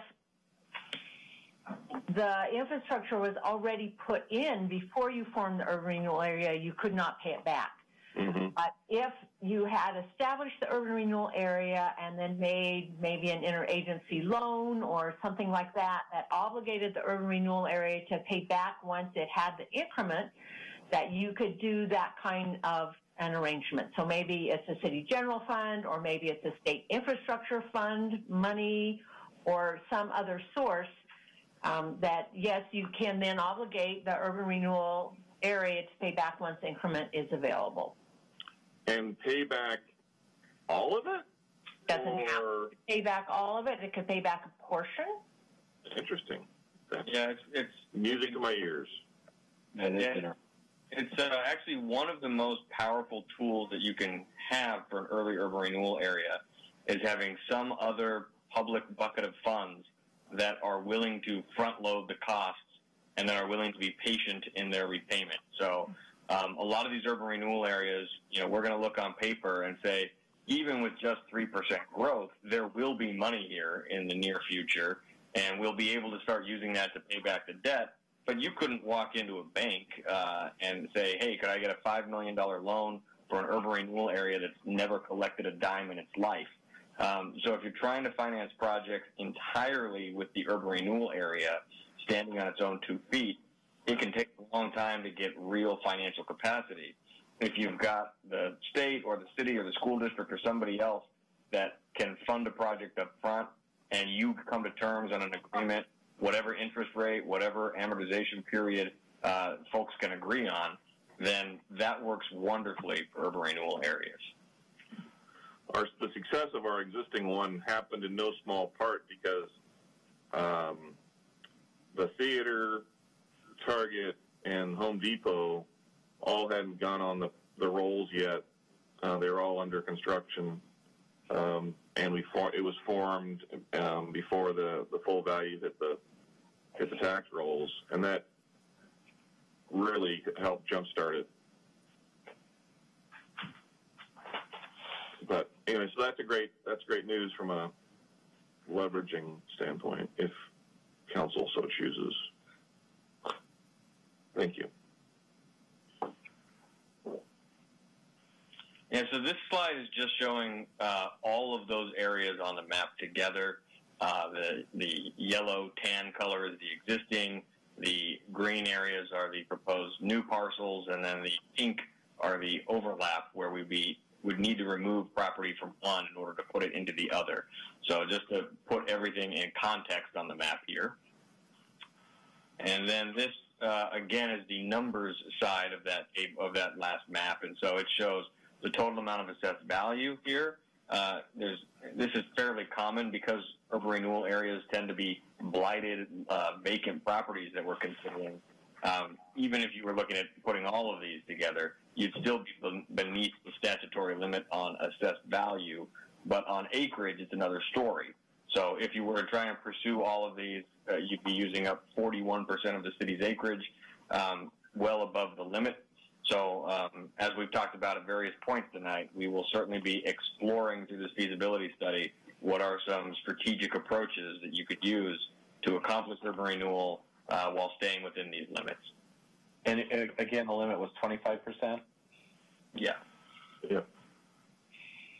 So I think that is the end of our official presentation there. So any additional questions or discussion from the City Council? It might be great to go back to the slide with that one, so just so that we can discuss if there's any more discussion on the boundaries, or obviously questions are open as well. I definitely got on the boundary too. We'll have them revise the area to include those residential areas that we discussed. But are there any other thoughts on changing boundaries for any of the other study areas? I probably missed it too. We will be closing our existing urban renewal district in 2021 or 2022. What's the guess? David, you're on still? David's here. Yep, I'm still here. It's fiscal year 22-23, so the year basically year 23. Okay. So I have a potential suggestion. There is a property on 12th and Sherwood, and I think it's, what is that, Gerda or Garcia? It's really small. Gerda, I think. Gerda. And I think it used to be, or still is, a place where one of the car rental companies keeps all their cars. Bruce, you talked about swapping that out, because that's prime land that could be developed, and that would be a big increment if it did develop, because it's just basically dirt right now. That might be one you want to consider including. Yep. Absolutely. Thank you. You guys know where I'm talking about? Yep. Yep. Yeah. Well, I'm asking the consultant. We'll make sure that they do. This is Elaine. I don't know. I found 12 here, but anyway, I'm sure Bruce and Julia can show us. Yeah. Yes, I just even talked to a developer about it today, so we'll see. Yeah, at some point there will be an interest. Most folks look at that land and they don't like the idea of building the road, the parallel road that's on the TSP from Gerda to Olds. Oh, interesting. Yep. I think this is great. That's all I can think of. So Nick and Elaine will get them to revise the boundaries, or I guess Nick to revise the boundaries a little bit based on the conversation, and he and his team will analyze those, and we'll come back in about a month. And then, Nick, remind me what happens in a month when you come back with that data, and then what the next step after that is. Yeah, so the conversation in a month will be where we are identifying all the big thorny issues that'll come out. So we'll have our projections of revenue, and we'll have our preliminary list of projects. And, we'll show how big the funding gap is and how long we think it'll take for certain projects to be funded. And that's where we'll really wind up having, I think, a conversation about, can we make any of these urban renewal areas work? How successful will they be? Which ones have the most promise? Do we need to add more land or more assessed value to one of these to make it work? So those kinds of conversations that we can have in a month, and then based on that, we'll take your input into consideration, make any final tweaks and changes to our analysis, and write it all up in a final report that we'll bring back later. Awesome. So I do have a question on the side of our current urban renewal or boundary area. What's the process for determining how much, how far we can reduce that, still meet our financial obligations, to create room in the other areas? So over the next month, I'll be working with David to talk through that. I know he's done some initial look at some of your bond covenants to see what restrictions there might be on reduction of acreage. Typically, I've done this with some other cities. We've been able to reduce acreage of the tax-exempt parcels and right-of-way pretty easily.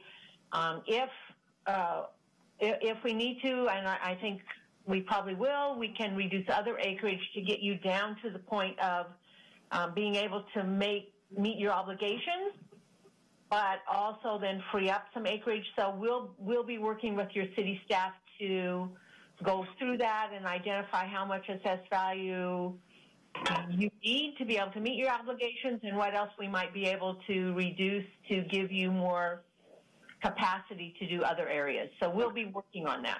Okay. Yeah, we have lots of churches in that mix. We've got lots of schools in the existing boundary, lots of schools, lots of churches. And those can all be eliminated. Right. High school football field. Yes. Yeah.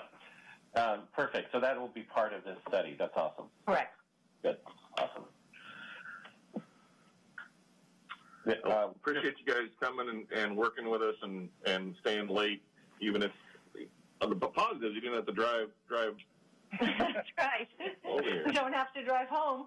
That's right. Yeah, very nice presentation. Thank you very much. Thank you. Yeah. Thank you all for your time. Yes, that was very helpful. I appreciate it. Good. Anything else on the to-do list, Joe? No, I appreciate everybody sticking with a very, very long work session. Our intent was not to do all of these all together. These were things that were previously planned and spread out, but I think we covered a lot of ground tonight. We've got a lot of good input from council on the 3 work session topics. Apologize for not having the materials for the audit stuff. If you have questions, please reach out to David and I. We'll be happy to answer them. If you want to bring back TKW, we can do that as well. But just appreciate everyone's long attention span. This is a little longer than normal, so. And the tie survived, Joe. The tie survived the night. Yes. So. Nice to get back to some normal business, too. Yes, very much, definitely. So. Hey, did my sound improve over the meeting? Yes, Yeah, whatever you did, it was perfect. Figure it out. Which kid helped you with that, Kim? Brad.